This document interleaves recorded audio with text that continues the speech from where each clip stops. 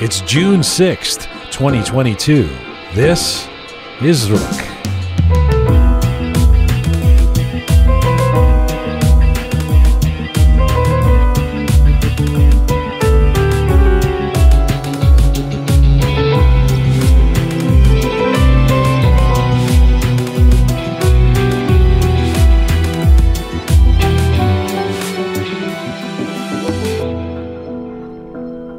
Hi there, welcome to episode 183 of Roqe. Wow. I'm Jian Ghomeshi. Hope you're keeping well wherever you're tuning in from around the world. Hello to you from Toronto, Canada. Salam Dostan Aziz, Durud Bar Shoma. Hello to the fabulous team assembled today. Hello, Groovy Shaya. Hi, Azizam. Hi. Captain Reza. Hello, sir. Hello, sir. Hello to the fabulous Keon. Hi, Jian. You were astounded that it's episode 183. I was shocked. You do that every week. Last week was 182. Really? Yeah. I keep thinking it's 170 still. He's shocked when he can do maths. What does it say? Happy Pride Month. Happy Pride Month, everybody. Shout out to the members of the LGBTQ community within the Iranian community and beyond. We put up a fun Roqe video moment with Kayvon Zand yesterday. Check it out on Instagram. And a shout out to Pride Month and Happy Pride, everybody. Awesome. Quite a show we have today. So first up, Nikki Naghavi. Nikki Naghavi is a young Iranian-American violinist who is, first of all, she's super talented. She was born in Texas, grew up in, she's an American kid, but of Iranian extraction, so much so that she speaks Persian really well and can actually play Persian songs on the violin. How old is she? She's 21, I think. Oh, she's young. Yes. You interested? No, thank you very much. And I'm muta'ahil almost. What does mutahal mean? I'm in a relationship. Yeah, I see. All right. That'll be a relief to a lot of people listening.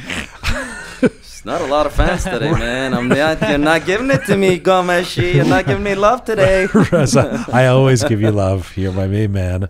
Of course. No, Nikki is she's a really talented violinist who started playing when she was 4 years old and is now working as she's actually done work with the Boston Philharmonic. She's played Carnegie Hall. She's impressive, but also she's chosen to give back. She started this program called Through the Staff, which helps young people learn to play instruments, those who don't have the means to pay for lessons and stuff. She started this group that offers free lessons for them, and she's become quite well known on social media because she does these videos of her playing the violin, but she covers famous songs and does like she'll take like a pop hit and do it on the violin, and it's really fun to watch. So Nikki Naghavi coming up from Dallas in a few moments, and then Golshid Mola.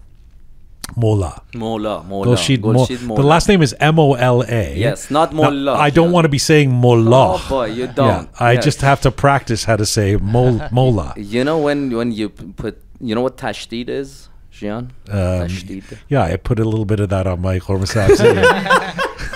No, I have Ashe Tashdid sometimes. Ashe cash. Yeah. No, that's cash you're talking yes, about. That not is tashdid, cash, yes. And they put it on Ash, which will taste fantastic. What is Tashdid? Tashdid is when you want to when you have to like pronounce the word Mullah when they like the letter is. باید تشدید بکنم. تشدید باید بکنم. نمی‌کنی تشدید. با بذاری تشدید روش.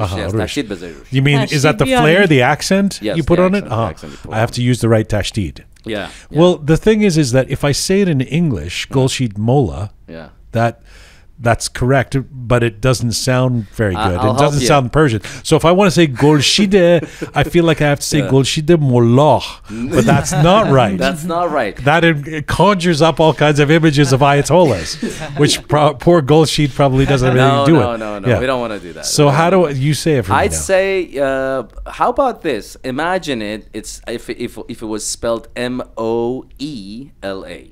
How would you say that? Or M-O-W. I would say Or Mola. Mola. Yeah, Golshid Mola. There we go. Still sounds really like I'm real Canadian saying that. Just say Golshid. Yo, Golshid Mola. M in the house. Anyway, Golshid is an entrepreneur and creative who founded Alangoo. You guys have heard of Alangoo, Yes, obviously, yes, and yes. I think a lot of folks who are listening will have. So Alangoo is this global. It's a platform. It's an exchange marketplace that designers sell wearable art, lifestyle pieces, and more at. With a real focus on independent artists and designers from Iran and the Middle East. She was one of the pioneers of doing this a few years ago when she launched Alangoo. So we'll talk to her about starting Alangoo, this digital marketplace, this exchange platform. But also, she's got a big fashion show coming up at the end of the week. An Alangoo fashion show. I think it's the first of its kind, featuring Iranian designers, Middle Eastern designers in Los Angeles. So if you're in LA, we are going to give you a promo code for so that you can go to this fashion show or get a takhfif. How much? On your tickets. Did I use that correctly? The shit that this guy like. You get a takhfif on your tickets. You get a little discount, or maybe not such a little discount. Yeah, that's good. Not a tashdid, a takhfif. You see? Nice. Right. I'm proud of you. Thank you, Captain Reza. Yes, Thank you, Captain. We are coming to you on roqemedia.com. It's there that you can link to all of our platforms. We're on an ongoing mission to build a new audiovisual encyclopedia of Iranian diaspora identity. We're on Spotify, SoundCloud, Apple Podcasts, Instagram, and CastBox. If you like to see some visuals with Roqe, switch over to YouTube right now. And if you like your Roqe descriptions and bulletins in both English and Persian, check us out on Telegram. Our Telegram channel is growing quite quickly. I had a little trouble with the tashdid on going there.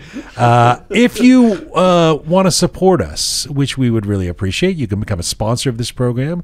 Contact us through our website or at info@roqemedia.com, or become a patron. It's really simple. You just go to our website, press the support us button, and for a few bucks a month, you can be a supporter of Roqe, and that helps us going. roqemedia.com. Now, later in the show, we have letters. This is a big show. Got a lot going on in this program. I know. We have so we got Nikki, we got Golshid, and then Golshid Mola. Golshid Mola, baby. And then before we get to our letters, we're going to bring somebody in who's a member of who's in the Toronto Iranian community. And she's got this idea to, based on something she's told me that they used to do in villages in Iran. It's called Arezooha. Wow. Where you crowd create an osh to hand out to all members of the community and beyond. It's a really beautiful, positive idea.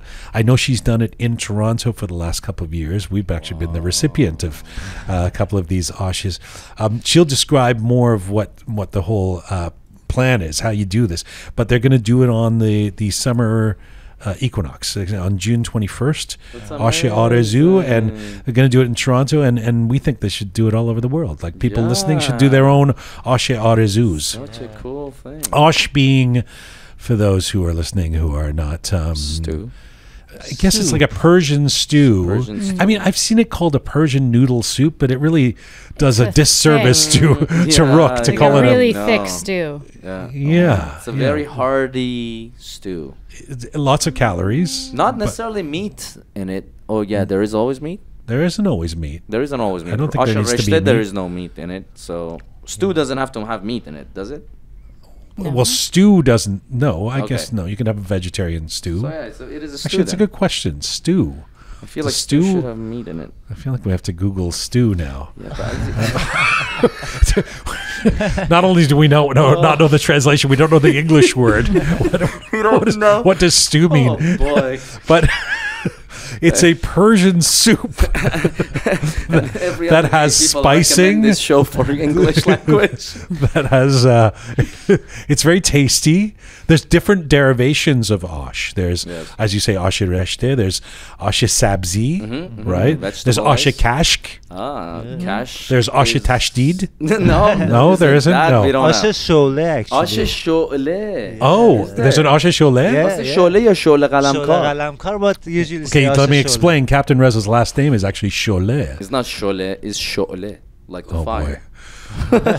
Sho'eleh. That's right. And there's an Asha Sho'eleh. I don't know if it's also Sho'eleh Qalamkar or Sho'le Qalamkar. I have no idea. Is this interesting But to anyone Definitely listening not around to the me. world? I zoned out 10 minutes ago. But are you a fan of Osh? Of course I'm a No fan one of Osh. dislikes Osh. No way. I defy our listeners around the world. Tell me if you don't like. I want to find somebody who's tried it. not a fan of. Yes, Who's tried it, and because a lot of people like don't eat it because they don't like the look of it. Like, no, taste it. And but not Iranians though. Surely there's no Iranian they're walking the face of the earth They're Iranians that doesn't like the look of Osh. Yeah. Like some 18-year-old kid who What's was wrong born with the and look raised of here Osh? is like. Trust me, I've seen kids like 15, 16-year-olds. They look at it. He sometimes says things that, and then he has to.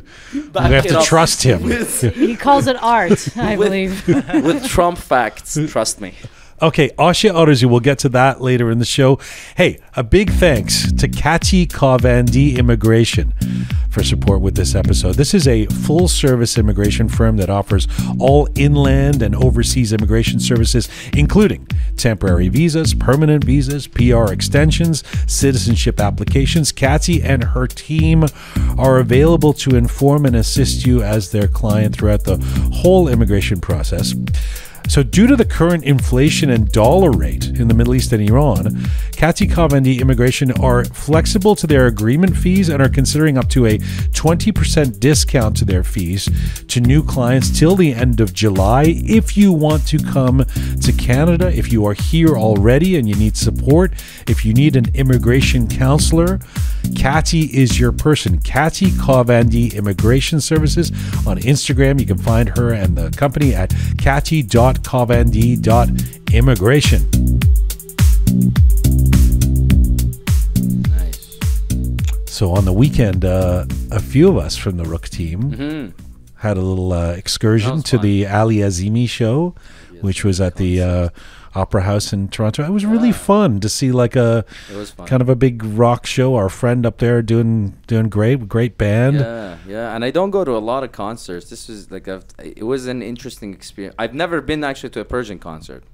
No way. I swear to God, I've never been. No This is my first time. Ebi. No. Well, they're not my kind of singers. And right. Like and this was like not a typical Persian concert. No, it wasn't. No, this That's is the thing. more of a pop rock concert. Yeah. So like my favorite singers are like, I don't know, Farhad, like in the Iranian ones, and he's like that.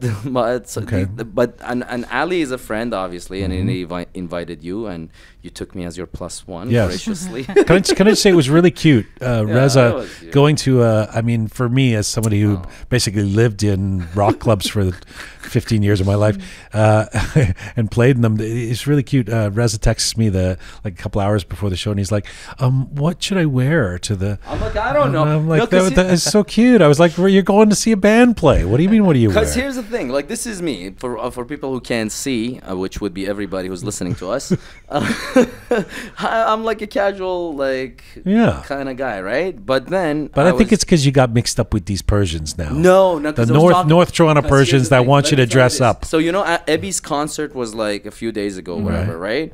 So my parents wanted to go to that concert. So I got them tickets. That's nice. And they like that. Yeah, they like that. So they had a concert in Holland a couple of years ago. Like, they went there. And I told them, they were like, where are you going? It was late at night. I was coming to see you guys. And then I was just wearing what I was wearing. And then I told my mom, I'm going to a concert. Ali Azimi. She was like, you're going to concert looking like that? I'm like, looking like what? That's so sweet. Yeah, she was like, nah, baba, yeah. کچلواری. گفتم for concert. گفت آره عزیزم کنسرت ایرانی مگه تو نرفتی؟ گفتم نه.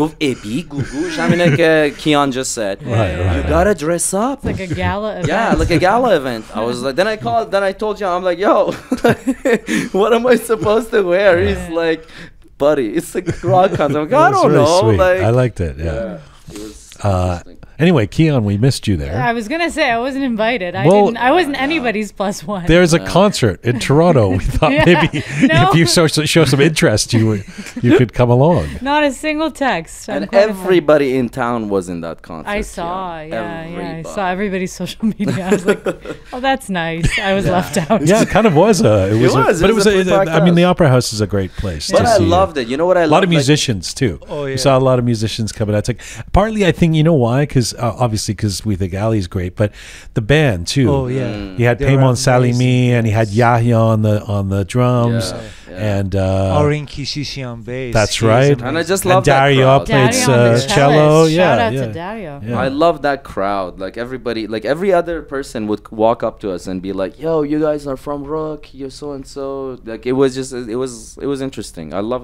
that crowd. Yeah, there was a lot of Roqe fans there. It was A really lot of nice. Roqe fans, Yeah. Shout out to all of you guys. Yeah, we really appreciate folks who came up to us. Aren't you and, guys glad Kian wasn't there? So We are for you sure. No, kinda Well, just what is ruined- Why would you say No, that? it, Yeah, you how know dare what? you. Because she called me stupid earlier. I didn't call you. I didn't use You that said word. something along I those would lines. never call you stupid. That was my interpretation. You're great. She Reza. needs to use a different tashdid when she says stupid. It's stupid. Stupid. All right, so Kian, we have some letters. Yes, we do. We'll get to those later. We'll get to Golshid Mola. We'll get to Oshe Arezooha, but let's get to our first guest. I know she's on the line waiting. My first guest today is a talented young Iranian-American violinist who is gaining popularity for her performances on social media and concert stages around the world. Take a listen to this.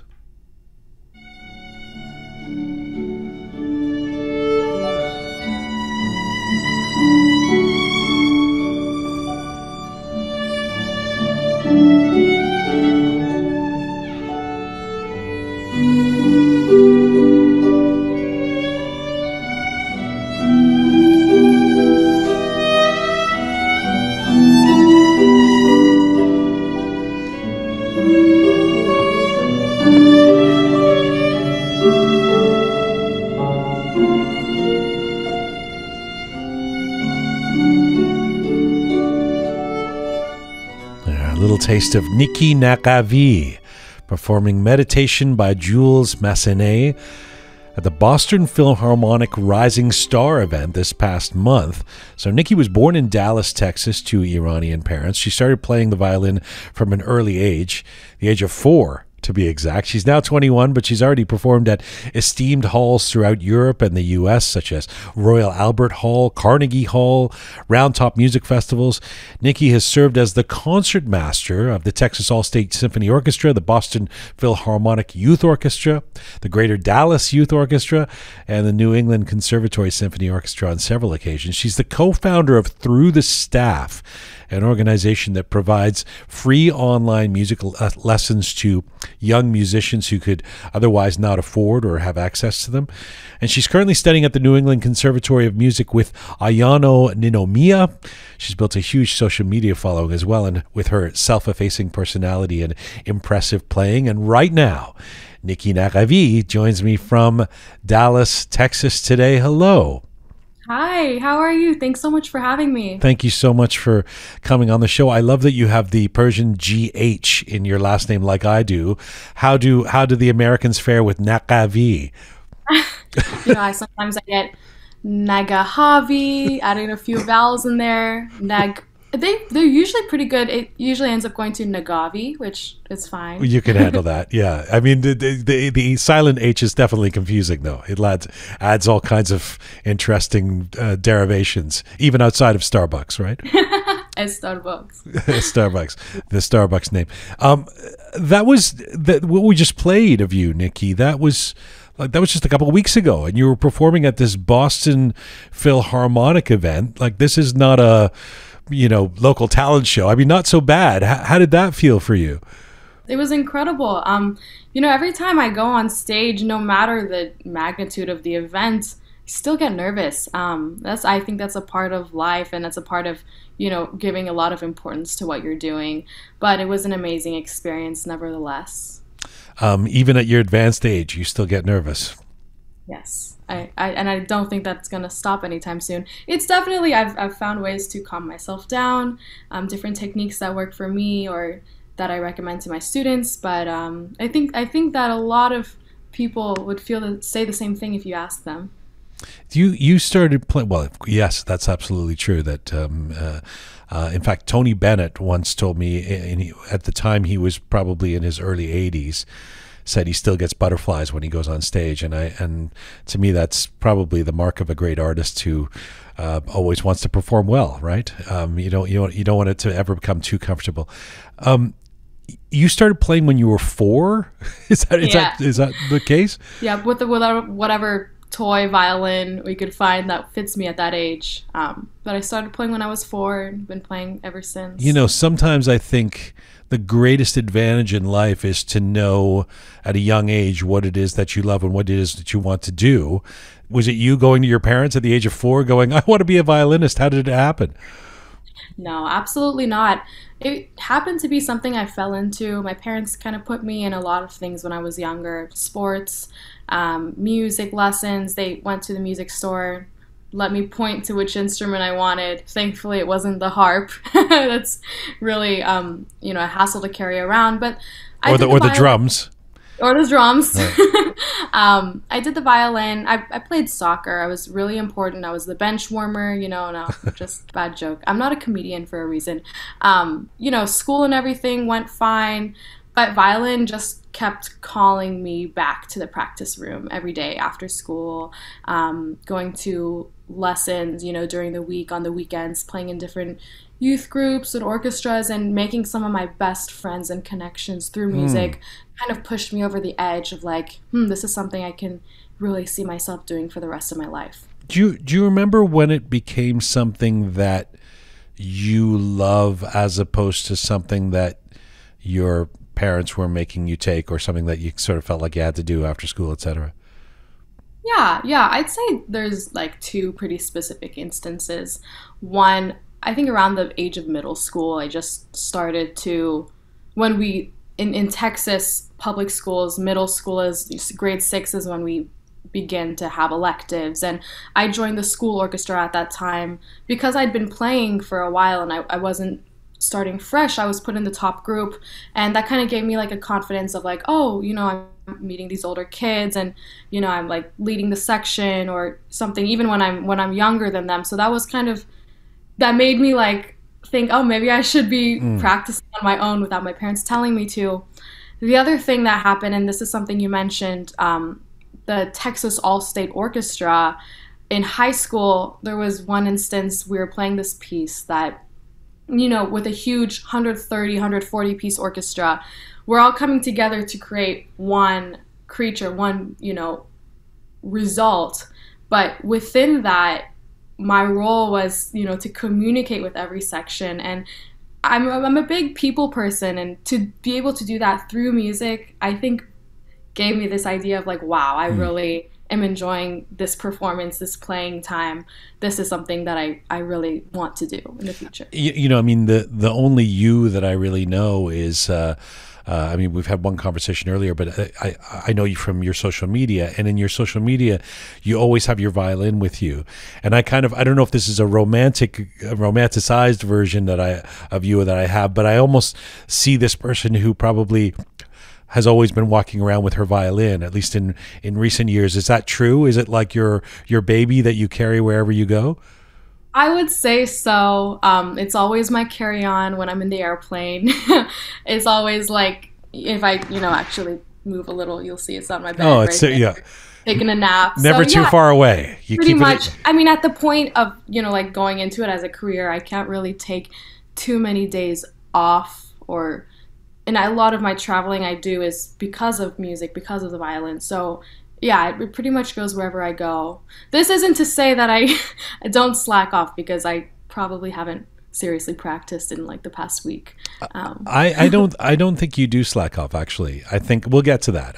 But I don't. Does your violin have there was a famous blues guitarist named B.B. King who had a guitar that he was always with him named Lucille. Does your violin have a name? It actually does. The one I'm playing on currently doesn't belong to me. It's on loan from a foundation on scholarship. But the one that I own, the one that I've been playing on most of my life, is named Charlie. It's a French violin, so I thought I would name it Charlie. Right. This is quite new though, so I don't have a name for it yet. The famous Iranian name, Charlie. Yes. And does this loner violin not violate Charlie? Does Charlie not feel cheated on? A little bit. I go back to Charlie every few months to just let him know I'm still here for him, and that we'll be reunited once again. Right. But for You see, now, I this- do want to take advantage of this one. This is what happens when you become a star. There's a new violin walks into your life. Charlie is left, he's not even in the room. Where is Charlie? In Boston, actually. Oh, he's in Boston. Charlie didn't even get to come on the trip back to Dallas. Oh, wow. This is a disaster for Charlie. By the way, the fact that the violin is in the same room as you, I might ask you to pick it up at some point and play something if you'd be okay with that. Absolutely. Yeah. So you come from an Iranian family of, from what I understand, engineers, accomplished professionals. Your dad's a civil engineer. Your mom is a computer scientist. Where does the artistic side of you come from in all of that? From a young age, I was exposed to a lot of music. My parents, my whole family, in fact, are all music lovers. Although I don't really have many musicians in the family, especially none in my direct bloodline. So I don't really know where it comes from. I guess just maybe their passion and their interest in music, not only Western classical, but also traditional Iranian music. My grandfather on my dad's side was a poet. So, and my dad is, going to sleep every night these days listening to like traditional poetry. It's just very calming for him. And so I guess some of that love like transferred down to me. But I think just the amount of time that I spent with it made me realize how much I enjoy like playing and collaborating with others. I mean, your parents were the ones who first put the violin in your hand, but how has the negotiation been with this becoming the focus of your life, given that you come from this lineage of computer scientists to engineer, etc.? Have they always been cool with it? It was funny because it was a struggle. They're investing so much time and like patience into me, making me practice, taking me to my violin lesson every week. And then when I got to the end of high school and I turned around and told them, yeah, I think I want to do this as a career, they were like, oh God, no, like what did we do? There was quite a bit of pushback in the beginning. I wouldn't say it's completely gone yet. There's still this desire for me to become an accountant. Really? Like really now, even despite you just played with the Boston Philharmonic. I mean, is that not enough?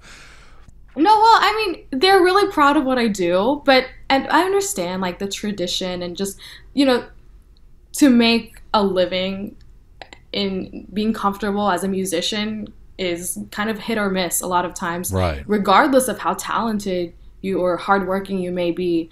And so I think, their desire for me to explore other things comes out of just like a protection over me. Right, I'm an only of course. child, yeah. but I thought you get kind of a pass when it's an esteemed classical instrument. Like you're not exactly playing bass in a punk band, like you're like you're playing a very noble. It's the violin, there's like conjures up an opera house with people dressed up going to see you perform, and I mean, doesn't that help? Yeah, I definitely think that they're glad it's violin over like jazz drums. No shade to my jazz drummer friends, I love them all, but so they're proud of what I do and they can relate to it a lot more.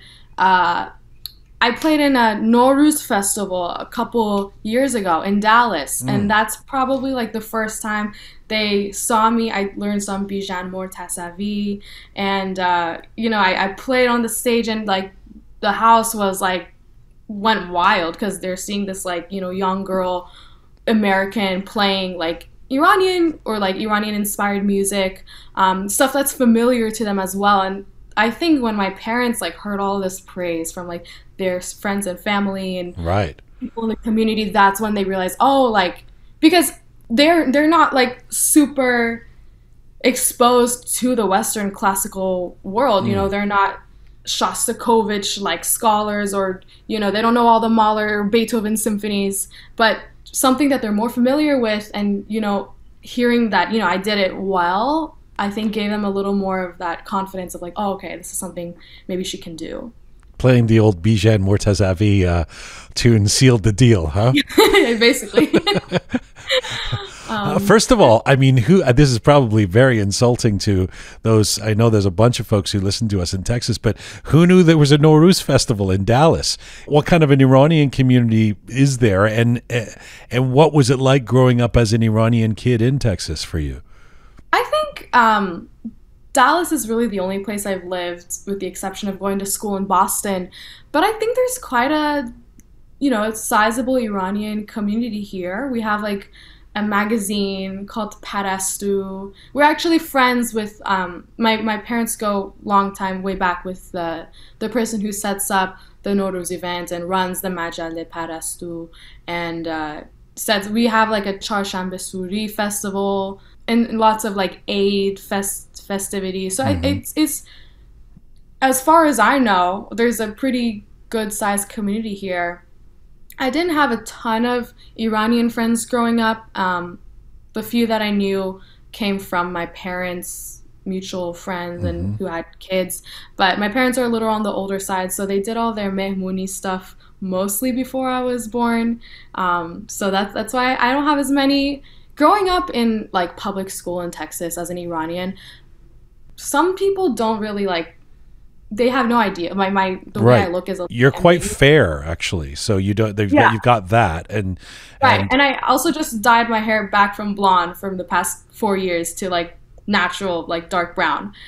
So I've gotten like Latina, but a lot of my friends who do look a little more from that part of the world have been called like terrorist or kind of just like bad stuff. I was going to say, I know obviously it's a stereotype, and I've been to Texas enough times and have enough friends there to know that this is not a characterization that fits for all Texans, obviously, but there is that stereotype, that image of the American Republican kind of gun-toting Texan, and I always wonder in a place like Dallas where the Iranians fit in, what it's like for you. Obviously, it's going to be very different from a place like Toronto now, where Toronto is hundreds of thousands of Iranians here, so you can easily find that community. But it sounds like it wasn't that big a deal for you, or hasn't been. It wasn't, personally for me. But I definitely, like sitting across from my fellow classmates and, hearing the way they talk about their guns in their closets, or they're going shooting with the rifle next weekend, and it's that culture, especially where I live in Dallas, North Texas, is pretty like Republican and everything.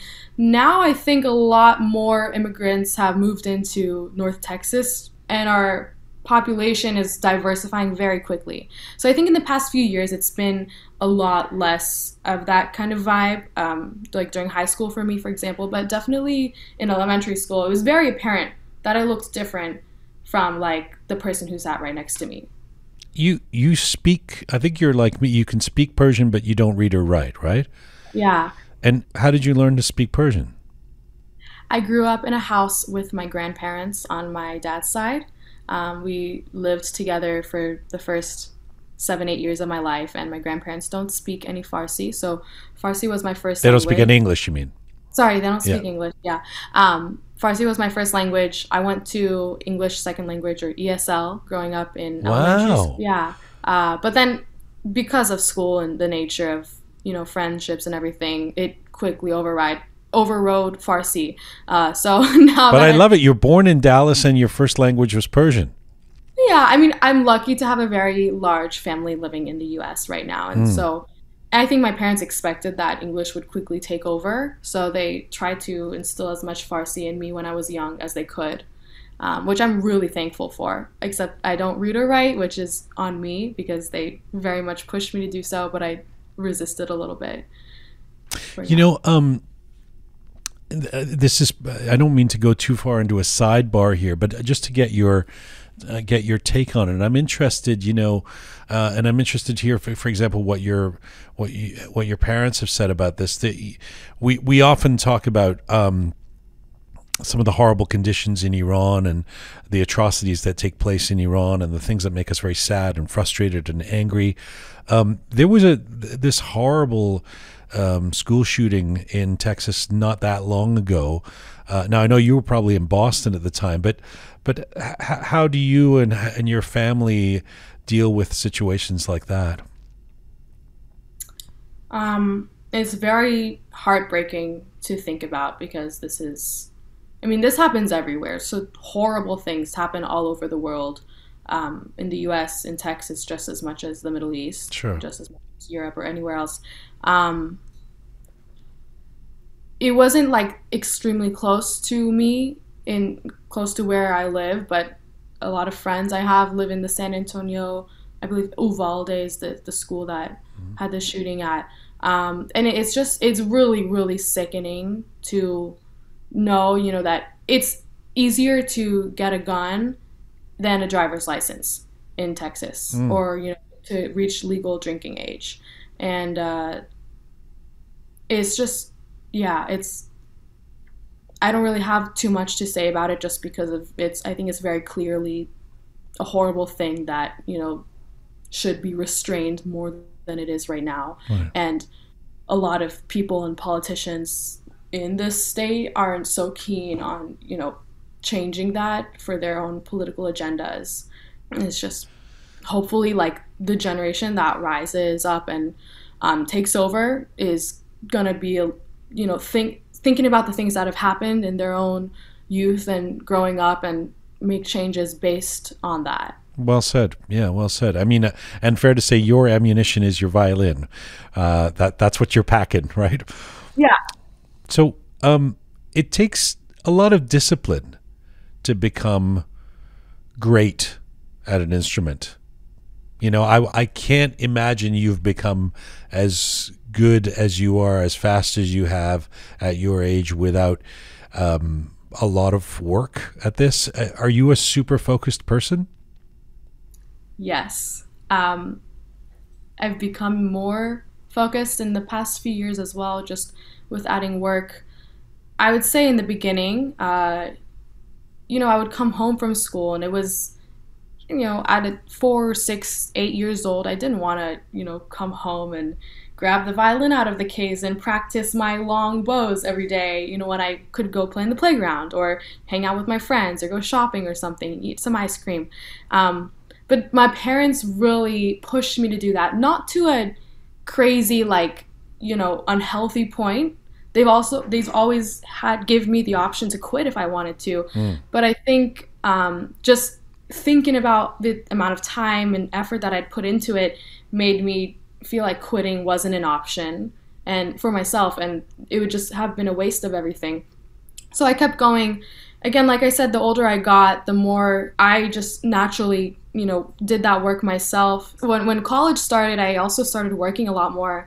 I'd say during the pandemic is when I shifted. My calendar became booked every single hour, whether it's like driving from one place to another or teaching for 2.5 hours and then, leaving time to practice. Sometimes I think it's a little bit too much to the point where I notice myself, if someone is talking to me, I notice myself almost thinking about, okay, what do I have to do in the next hour? Which I don't think is very respectful at all to to my friend if I'm communicating with them or, and that's something that I really want to work on myself. So I think I may have tipped over a little bit too far, but I'm really trying to. Well, I have to say, as a highly organized and probably definitely OCD person myself, that I actually think that's awesome. I think that's amazing. She plans every hour. Brilliant, But yes, it's probably a little overdone. I mean, look, there's lots of stories of great figure skaters or football players or pianists who don't even have a sort of sense of social relationships because they've been so focused in terms of what they do in their life. And is that Has it been the case for you where there's a lot of there's situations where your friends are all going out to the pub or something and you kind of go, no, I got to stay home and play my violin? Definitely much more in the past than I think after the pandemic. It made me kind of realize, life is too short to only focus on one thing or just like profession. I try to really diversify what I do. And in fact, even within music, it's interesting because I go to a conservatory where, there's international competition winners. Like, these people are seriously, like, crazy talented. And then there's one person who might spend 6-7 hours in a practice room every day.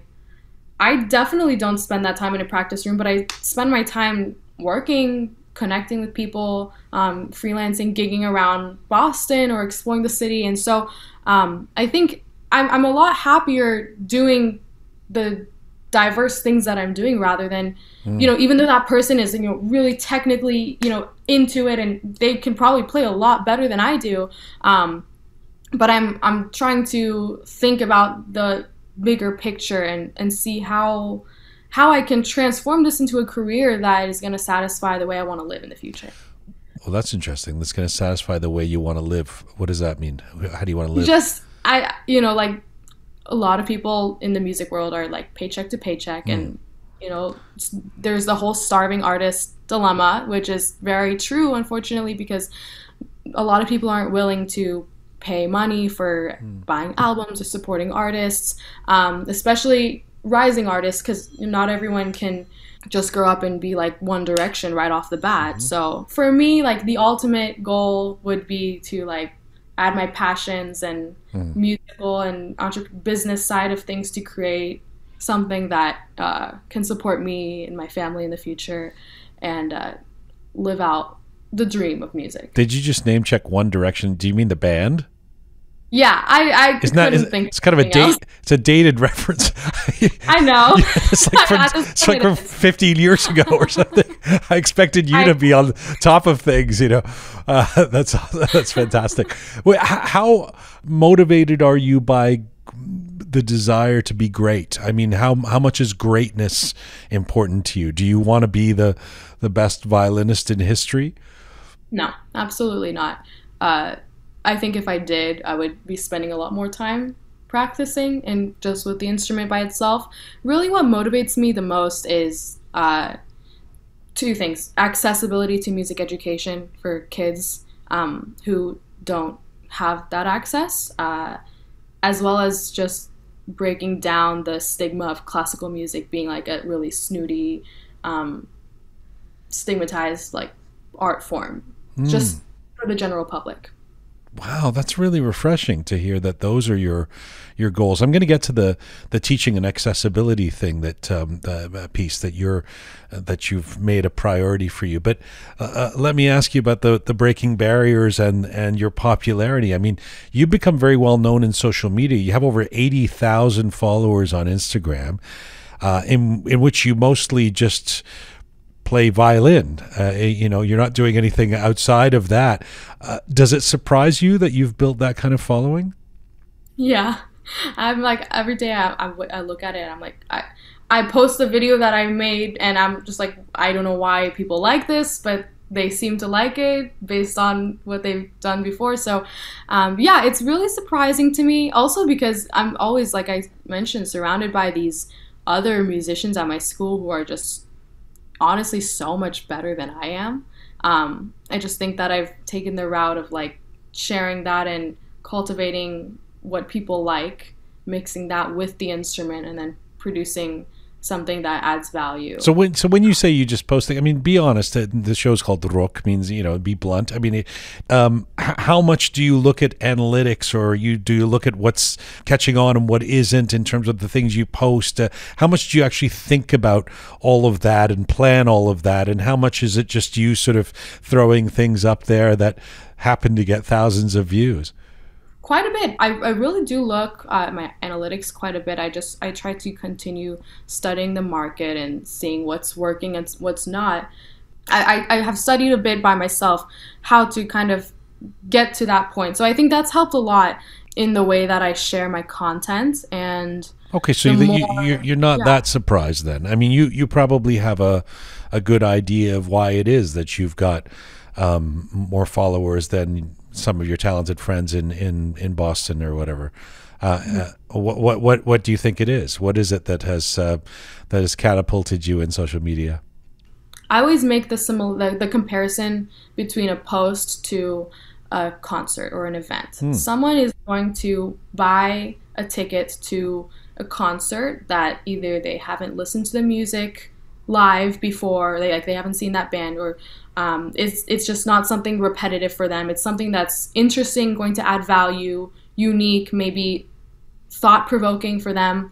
And because someone is, giving their money that they worked for that ticket, I think it's the same way with a view on a video. No one's going to watch the video or press that follow button if it's just the same thing that they can see or have seen on someone else's page. And so in my videos, and I think what has gotten a lot of attention is that I try to share a lot of the authentic side of being a musician. So, mistakes, or literally, I remember there was one time I'm just in my room trying to record something, and I can't get it. There's so many times that I've gotten like to middle of the piece, and I'm just like I say like a curse word, and I like end the video. And then I was thinking at the end when I finished everything, like I probably have enough videos that I can clip these like ends together and just show how much trial and error it takes. And do you know what your most popular reel is?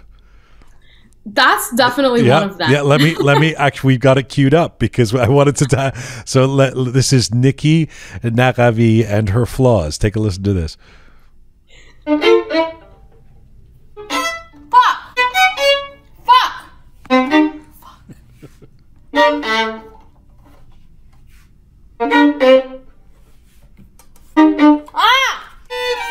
Oh my god.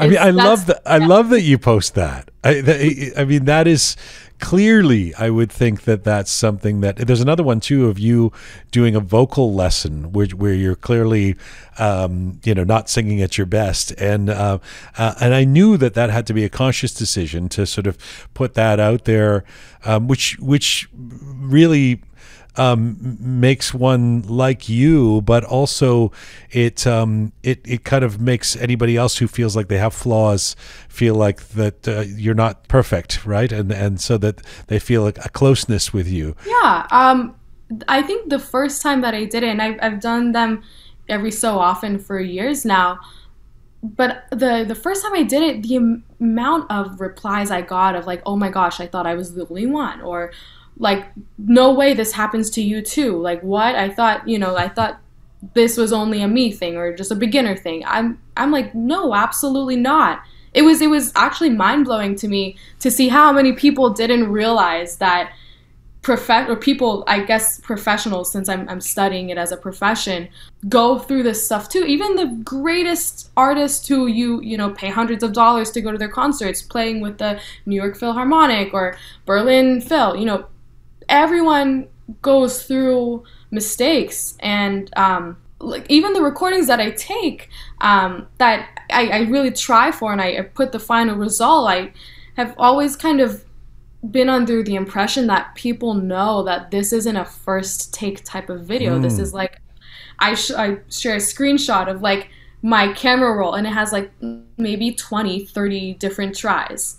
And I'm like, this is the reality of it. And I think for me, it's always really important to connect to someone, make them feel comfortable, whether it's online or in person. And I think that's one route of doing it online. I think that authenticity does really come out, Nikki, and I wouldn't be surprised at all if that's why you've built this massive following.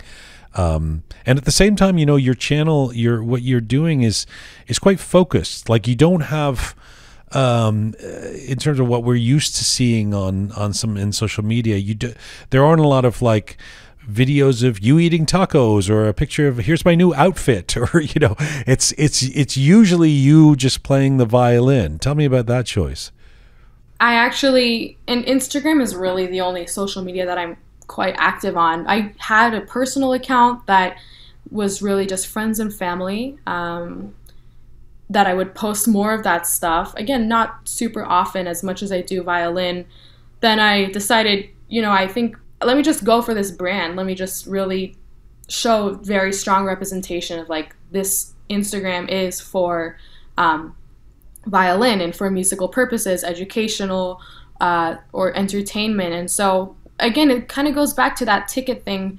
No one really, for the purpose of building a brand online, no one really cares that much about seeing you eat a taco or checking out your new outfit. I mean, I'm doing a little bit more of that now that I've deleted my other personal account.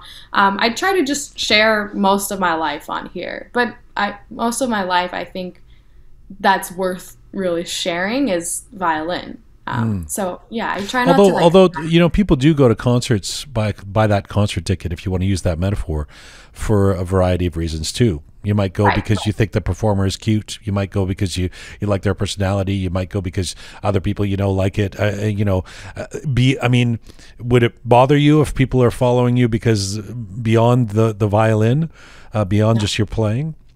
No, and I've gotten quite a few marriage requests in my in my messages from the middle-aged men out in I don't know where, but and a lot of people follow me actually because I'm Iranian, because they see the flag in my bio, and it's like, I get a lot of comments that are like, proud of you, Iranian girl, like young, like promoting the culture, or like Iranian music, or just my representing, showing a picture of Ghormeh Sabzi on my story.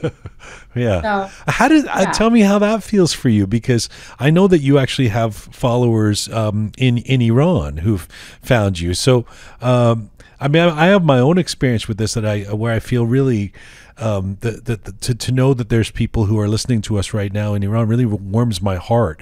And I'm not even trying to play favorites to them, you guys who are listening right now in Tabriz or Shiraz or whatever, it just makes me, as a kid who grew up with that ancestry but outside of Iran, it really makes me feel a sense of belonging in a strange way. You're born in Dallas, you're this Texan girl, and here you are, and these people who are in Iran, maybe some of whom would never even be able to come to the United States, feel like you're one of them and you're representing. How does that feel for you?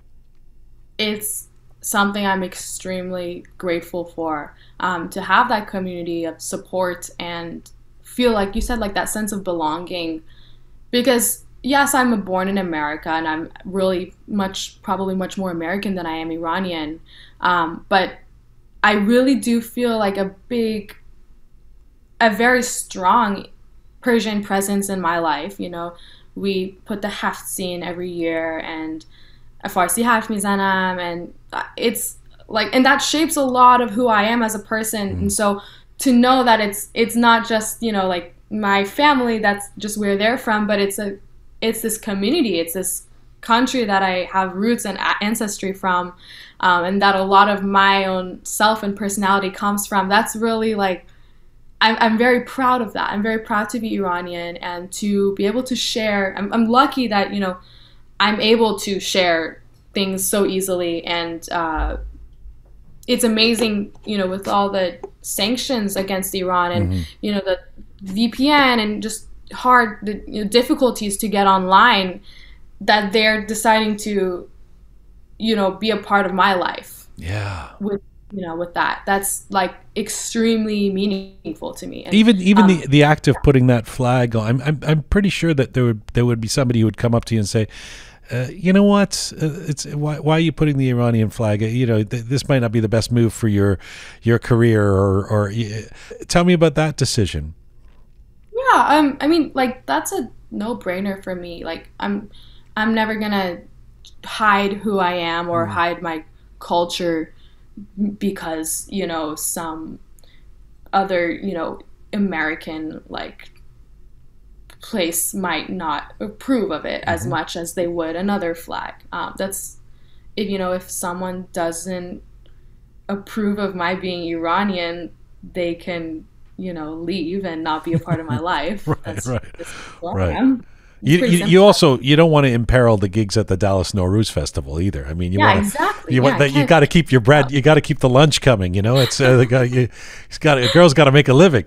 Yeah, it's very interesting. I sometimes Iranian people will send me messages and say, "Why do you have the Iranian flag? Like, are you Iranian?" Like, I'm like, "Well, my name is Naghavi. It's very clear. I play Iranian music. I share a picture of Ghormeh Sabzi. I have the Iranian flag." I mean, like, I don't know if it's them or me. You're just a fetishist. You're just trying to be. You're just fond of Iranians. You're a Latina who is fond of Iranians. Admit it. Yeah, exactly right. So I know it's not Charlie, but you've got the violin sitting on the bed behind you there. Are you up to playing something for us? Yeah, you let me know and I'll play it. Well, what do I need to let you know? I mean, why don't you play? What do you feel like? We can do like a little like request. All right. Like as long as I know the song, as long as I've heard it. I can't pick a deep track off a Radiohead album, can I? I mean, it's. I don't know if I can tell you. Well, first of all, why don't you play something? I'll have two requests. One is something more classical that you love to play. There was something like Prokofiev or something that I saw one of your videos that you were playing. You want to play a little taste of something classical first? Then I'm going to ask you about the fact that you cover popular songs, and we'll play one of those. So you go ahead, play us something classical to be with. I'll play Vivaldi's Spring. Okay.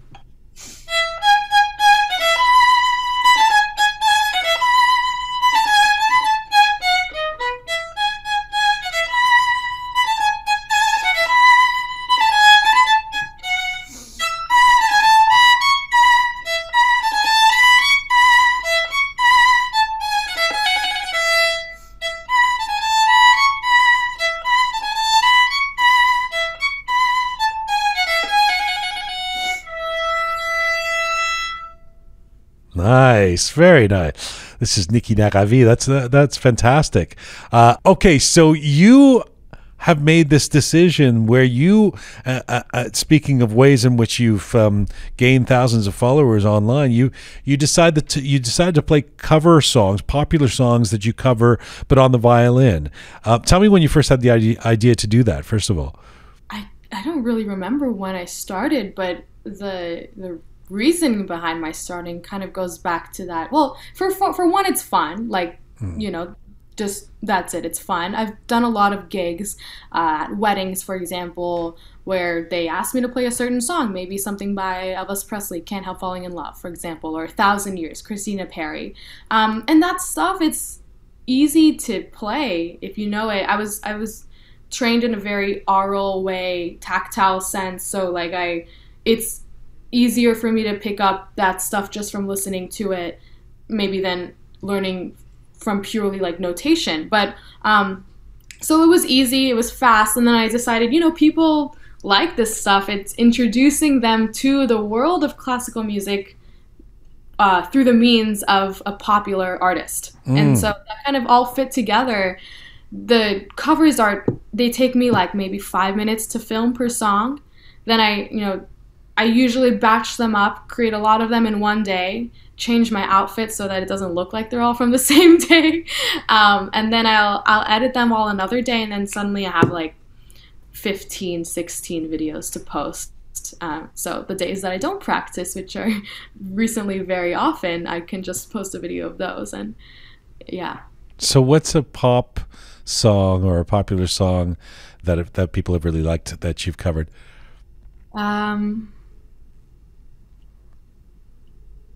Maybe this is the only one that's coming to my head is Hips Don't Lie by Shakira.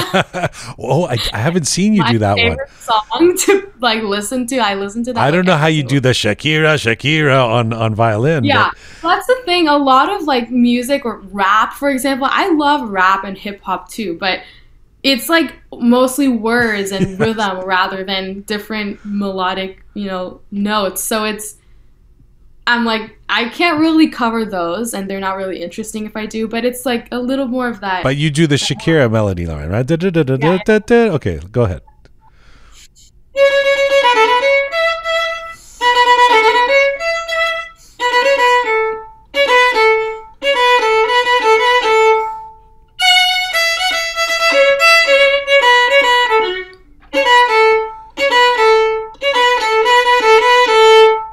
That's awesome.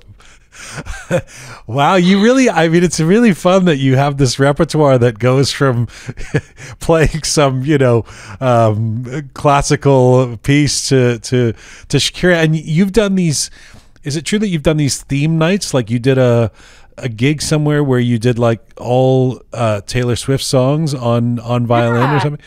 Yeah. So I play, part of my like freelance gig work, especially around Boston, is I play for this concert series called Candlelight, which has actually grown to be very popular around US and Europe and Asia, I think a little bit too, it's basically like a very nice candlelit ambiance with a quartet seated in the middle of like, hundreds of really pretty candles. It's very aesthetic.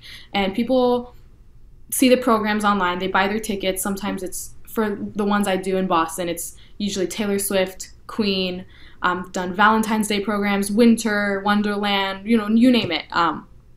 Sometimes classical. And so there's usually a mix of like these, kind of fun, cute arrangements of songs people know, maybe like from the Red album for Taylor Swift. Yeah.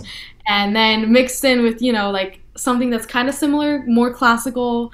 But then it really captures the audience's attention. It's also mixed with like, we talk to the audience a lot. I always ask them how they're doing, if they're liking it. I invite them to sing along sometimes, if they're really into it. And I always start the program by saying, hey, look, like whose first time is it at a string quartet concert? Most people raise their hand. And I say, look, there's this stigma within classical music that you walk in, you sit down in your seat, you have to like stay there, you can't move, you can't talk, you can't clap between movements, you can't even breathe. I try to get them to laugh a little bit. Sometimes it works. Again, not a comedian for a reason. And then I say like, look, that's not what we believe here at all. We want you guys to be comfortable. If you like something, you're here to enjoy your time. So be comfortable. Let us know if you like something. You can clap along, sing along, even get up and dance. And if you don't like something, let us know that too. But usually they don't dislike it. And that's been like very, very fun for me. I've been able to adapt to things a lot quicker, like from understanding what the audience likes and what they need.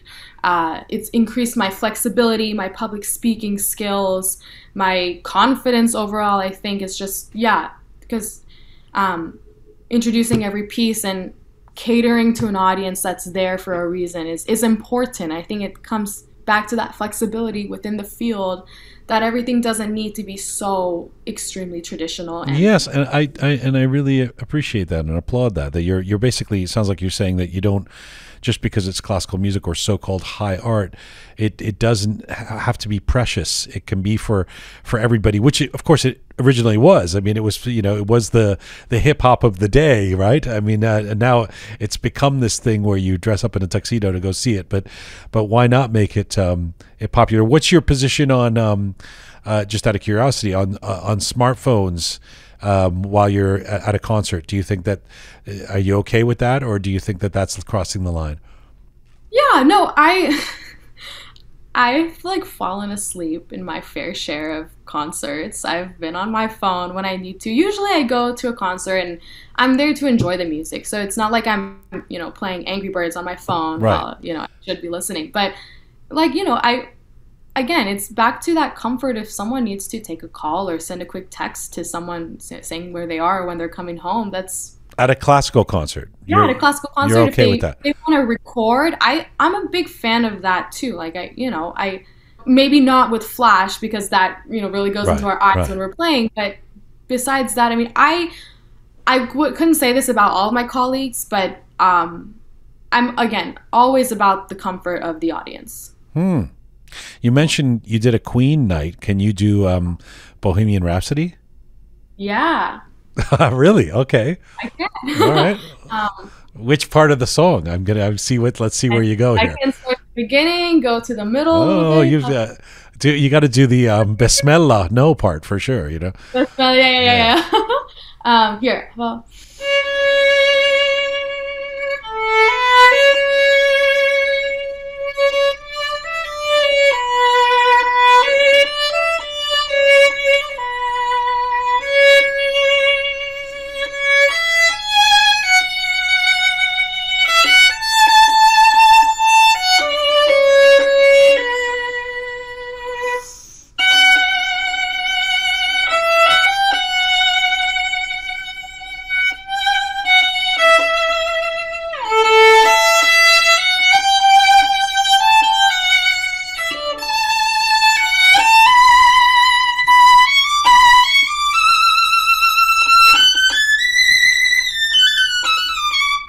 Whoa, that was awesome.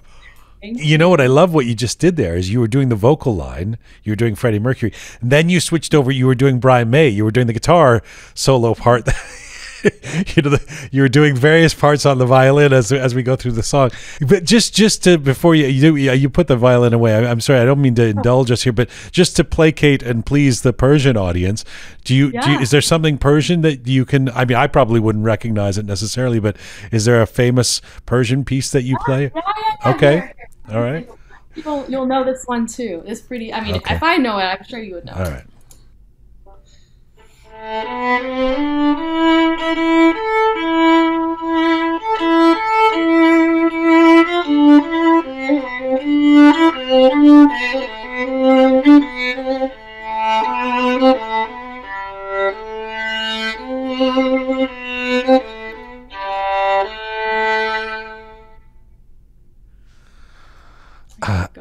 That was beautiful. I do recognize that. John and Marianne. John and Marianne. That was beautiful.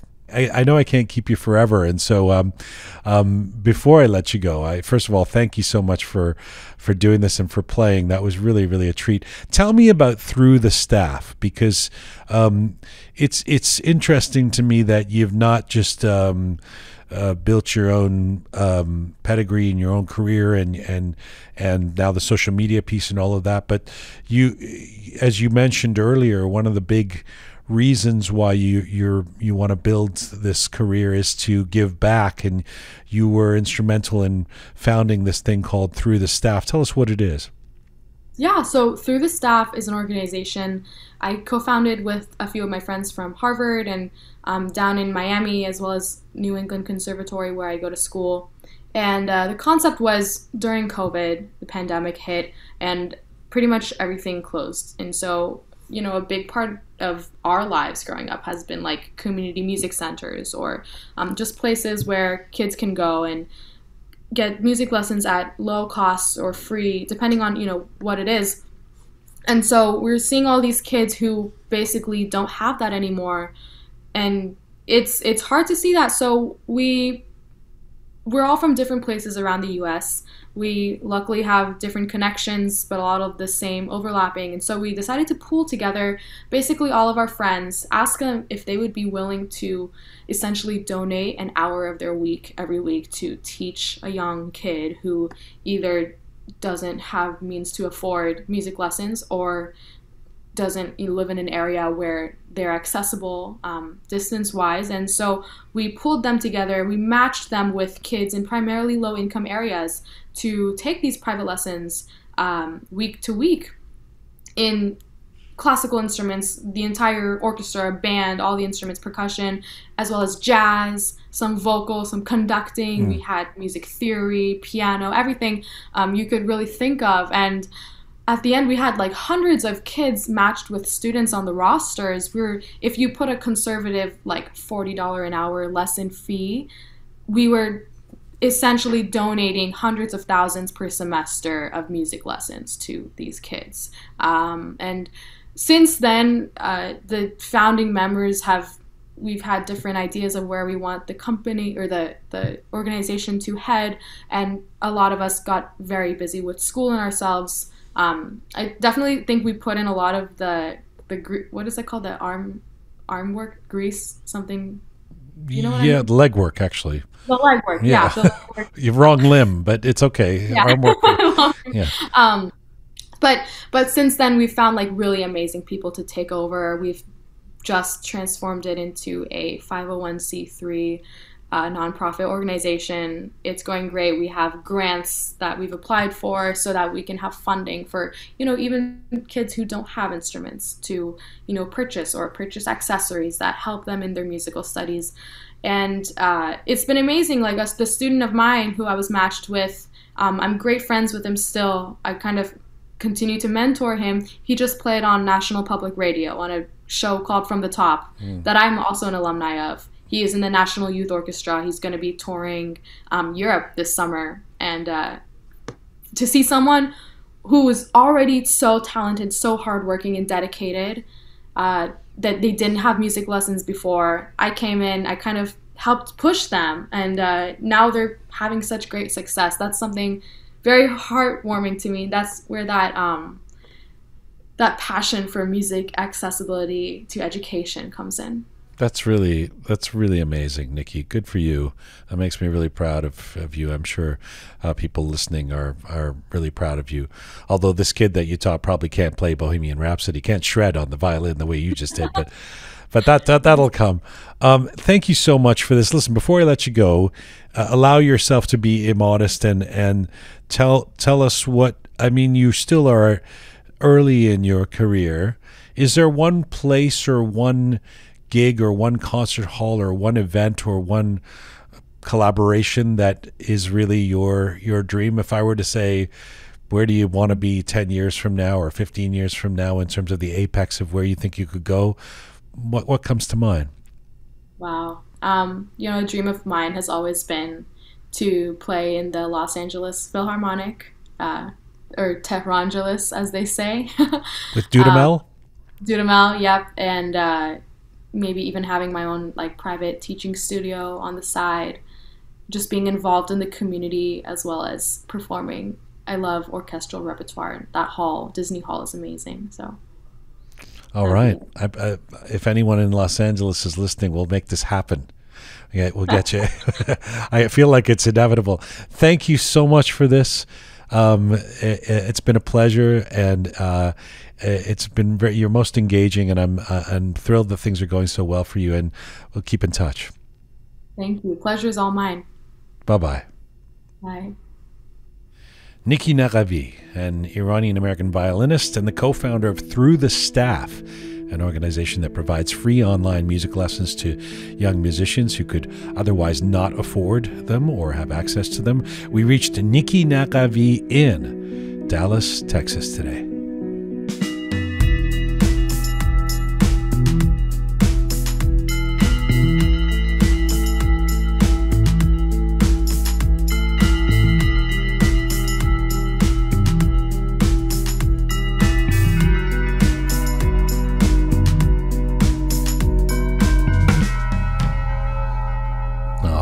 Microphone's back on with Groovy Shia, Captain Reza, and the fabulous Keon. Well, I really enjoyed that. Oh, yeah. Yes. The only thing that blew my mind was the fact that her parents are still considering accounting for her as a profession. Right. Even though she's Boston Philharmonic be damned. My mind. That was so funny, man. No, she said they're coming around. I know. The Dallas Nowruz Festival. It's just that stress of the always worrying about you, the parents. It's so cute. She's I'm amazed at I remember being 21 and being interviewed when I was in a band, and when somebody would go, you're so young, I'd be like, I remember vowing at that time, don't ever call a 21-year-old young. It just feels so annoying, and yet that's what I'm doing exactly now. I go, oh my God, she's so young. But for I'm just very impressed and kind of heartened by how confident she is, and really has a sense of self and a sense of what she wants to do, and just, I mean, because there are a lot of 21-year-olds who don't. That's right. And so here's this young Iranian-American woman who I think is a role model on a number of different levels, even beyond her violin playing. Of course, and I totally agree. And I think it's the one thing is, when you call a 21-year-old young and if they get upset because they think that you're calling them not good enough. Wow, you're good enough for this. That's their perception. But over the years, you gain so much experience. You go through it. To you is impressive. You're giving them a compliment. And after all these years, you're like, wow, you're so young to be doing something amazing thing. I was thinking about that when you were talking, so I was daydreaming. Sorry about that. Thank you. I don't even understand what you just said. He just there's a lot of words and breathing, but there's no lever. Nice. There's no there's no outcome. There's no tap in his brain that can be shut off when he has a thought. He just says it.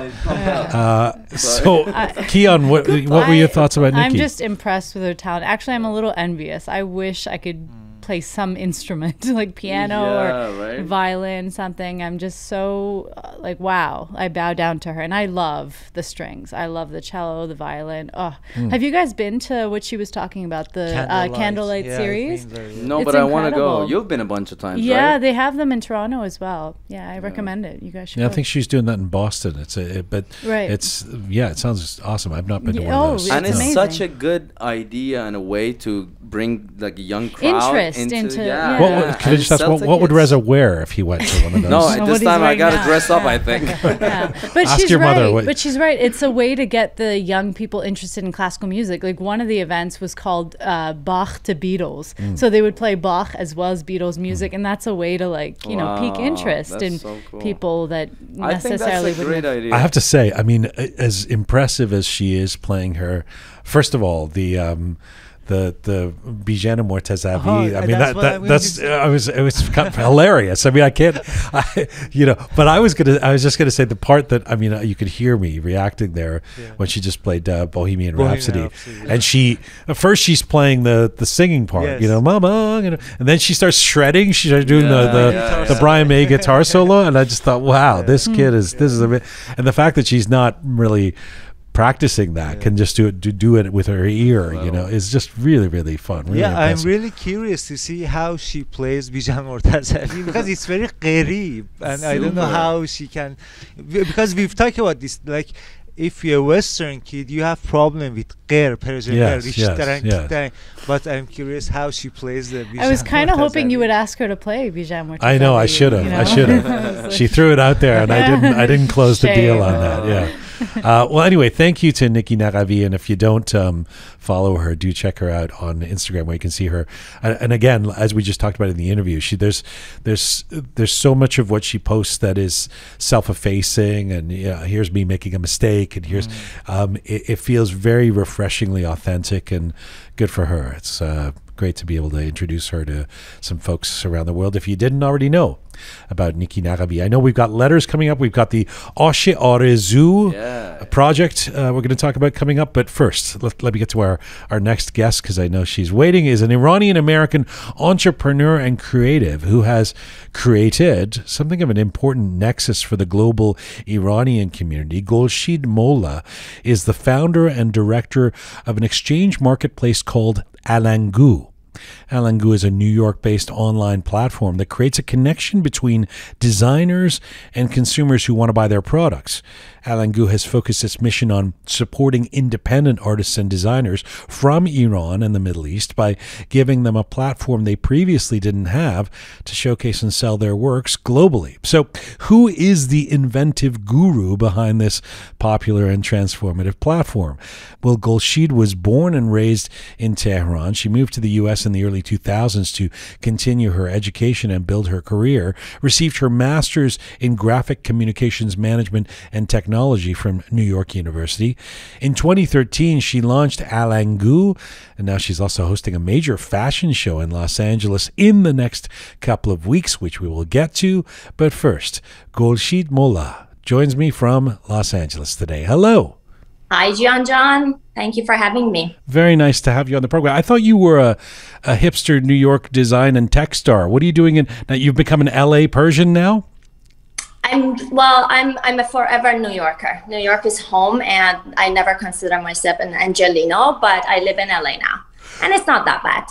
It's not that bad. No, not New York, but it's not that bad. Good kebab in LA. You can find good kebab. That's one major thing about LA. Yes, you get kebab everywhere. When did you, let me jump in and ask you about your platform first. When did you first have this idea for a platform that would allow essentially indie designers from Iran, from the Middle East, to find clients around the world? So, Jian, I have to actually make this clear, because when you say Iranian designers, and Alangoo is an American company, so we have a lot of issues with the sanctions. So when we say Iranian, we mean Iranian origin. We don't mean that we bring products from Iran. So that's I have to make that clear. Sure. Because of the sanctions. But yes, we do showcase designers with unique cultural backgrounds, and the main focus is on designers with Iranian background, obviously, because I'm Iranian. But now we're trying to expand it to other cultures as well. So Because I used to be designer myself back in Iran. I went to, I studied art, and, we became like a huge community, not a huge community, but, a group of friends. We used to design, and we used to like do a lot of, I can say some of them underground events, presenting and selling our handmade items. And then I left Iran and moved to New York. And, whenever I would go back to Iran, I would see that, these designers are like just amazing. They would get amazing day by day, more professional. And I just felt like a disconnect. There was a disconnect. Nobody really knew about them. And I really thought that, we needed something like that for the Iranian diaspora to actually get exposed to the designs that are happening within the immigrant community or in Iran. At that point, I was hoping that, the sanctions will go away, but they never did, unfortunately. But I'm still waiting for that. So, I mean, for people who, I'm actually surprised at just mentioning to some folks anecdotally that you're coming on the program. A lot of people are aware of Alangoo. For people who aren't, who haven't used the site, haven't seen it, and are unfamiliar with it, what's your elevator pitch? How can you explain very quickly what Alangoo is? Well, Alangoo is an Etsy-like marketplace that is curated and showcases designers with unique cultural backgrounds. That's the pitch. That's perfect. And so people, you've obviously done this before. You did an elevator pitch probably. So what do people do? They go to this site, they find things that they like, and they can just buy them, and they have a direct connection to the designer? Exactly. So we have two types of clients. We have sellers and we have shoppers. So for sellers, they have to submit an application. They go through like a screening process so that we approve the applications. We look at the items, the designs, and after they get approved, then they have access to their shops within alangoo.com. They also have an inbox that they can communicate with, with their shoppers. And then we have shoppers who come to alangoo.com. They can look around, browse the website, and they can shop from various designers that do have a shop with Alangoo. And then every time there's a purchase made, the designer gets an email, including the item and the shopper's information, so that they can ship the item to the shoppers. Okay. Well done. I'm trying. My mind is trying to catch up with you because you speak. Has anyone ever told you speak very quickly? Yes, all the time. Maybe that's the way to hide the accent. Maybe that's why. Maybe that's why you're a tech star. You're ahead of the rest of us. It goes. There's a real emphasis on the global immigrant community with Alangoo. Why has it been particularly important for you to place that emphasis on a what would otherwise be seemingly an agnostic platform? Well, our community is really important to me, the Iranian community, and we're growing by minutes. I mean, people are leaving Iran every day, thousands of people, and our diaspora is becoming really big all over the world. And this diaspora is really important to me. As challenging as we are, I want to stay connected, and I want to offer something, a service, big or small, I don't care. I just want to do something for the community, and it's very important for me. Well, my field is creative, so that's the way that I try to present the culture, try to promote the culture, try to offer a service for the community. I mean, it's just important. You said you're a real New Yorker, but you're also a real Irani. If I have this correct, you were born in Tehran on the day the Islamic Republic was formed. Is that right? Yes, I'm born in Dahe Fajr. Yes. It's quite a distinction. It is. Well, they used to give me presents every year in school. Right. And what was it like growing up for you in Iran during that time, during the Iran-Iraq War? It was really scary, really scary. Like the worst memory of my life. I used to hide with my grandfather. My grandfather used to be a general for Shah. Oh. When I was born in Dahe Fajr, obviously he was hiding. Growing up for me was like hiding in a basement, basically, with my grandfather. Because first he was hiding from the Islamic regime, and then we had to hide because of the bombardment. So that's how I grew up. That's a pretty traumatic sounding period in the early years. Were you an artistic kid? I was always. So it wouldn't surprise folks who knew you, family, etc., that you've ended up creating the kind of platform you have? Now, they really pushed me to become a doctor, obviously, but it didn't work. But they always knew that I was a creative, always. I used to draw like paintings on the walls. Even when I was like an adult, as an adult, I would still do it. And the fashion piece too, were you really into that? Always. And your parents are not artists, are they? They're not, but they support. They like art. You know, we're not a type of family. My parents, my dad is a surgeon, my mom is a lawyer, so I'm not from an artistic family at all. But I'm from a family that values art. You know, they value art and creativity. That's nice to hear. Yeah. But so you get a bachelor's degree at Azad University. I mean, you've said that thereafter you were part of I guess this would be in the late 90s, early 2000s. You're part of a real artistic community in Tehran, and kind of a fertile one at that time. Why did you end up leaving at all? Honestly, because I wanted to, you know, as like a 20-something-year-old in my early 20s, I wanted to explore. I wanted to see what's happening in outside Iran. But I never actually left Iran with an intention that I was not going back. I always wanted to go back. So I wanted to, you know, continue my education and explore a little and go back to Iran. But then that never happened because actually the reason that I didn't go back is because I met my husband in New York. Oh. Yeah, if it wasn't for him, I would definitely most probably go back. Is he non-Iranian? He is Iranian, but he's raised in California, and we met in New York. He was doing his residency in New York. We met at a bar, actually. We met at Buddha Bar. And I just stayed because he could never live in Iran. He wouldn't speak Persian that well at that time. Right now he does. And, you know, there was no future for him in Iran, so I stayed. So he was doing his residency, so I'm guessing he's a doctor? Yes. So you didn't become a doctor, but you married a doctor? You know, I grew up in that type of a family.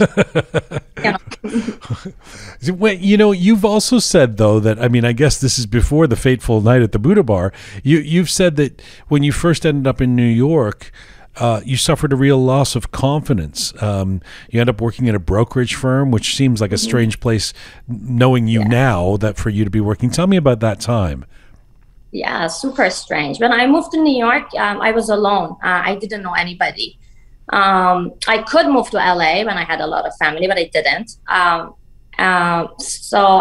It was difficult for me to build, you know, that community of friends that I can relate to. It was very challenging. I can say it took me like 10 years to actually find people that I could actually feel that they are my good friends. And I started in Wall Street. My first job, real job, was in Wall Street. It was not relevant to my background at all, but it was an amazing experience. I mean, as a girl, I was 21, like with an art background, working at a brokerage firm, like such an intense environment. It was really amazing, but it wasn't for me, obviously. I lost my confidence in art because New York is very famous for art. And I always thought that the most amazing artists are in New York. And what do I say? What do I do? You know, I just studied art in Iran. So I kind of stayed away from it. What did you learn working at a brokerage firm? You said it was a really good learning experience. What did you learn? No, well, I sensed the real New York. I mean, New York is Wall Street. New York is like a couple of things. There's advertisement, Wall Street, and fashion. And I experienced all of that. I feel so lucky to have experienced all of that. I started from finance and Wall Street, and then I was in media. I worked at the largest media company in the world that's headquartered in New York. And then which one is that? Time Warner? What's the largest? No, it was a WPP company, okay. Mindshare. WPP it used to be, I think still is, the largest media advertisement company. Oh, okay. Well, you know, one thing that does occur to me is that as creative a platform as Alangoo is, in terms of where its heart is, it's a business. It's a platform that so I would imagine that I don't even know how creative you get to be as the president of Alangoo. You're basically running a business. So that brokerage experience probably helped in some way too, right? Not the brokerage experience, but I was in Boston for a couple of years, and in Boston, I've made friends with some of the because Boston is like Silicon Valley of the East Coast. You know, there's like entrepreneurial environment there. There's like Harvard Business School and several other amazing business schools. So I met my friend Farnaz, if she listens to this.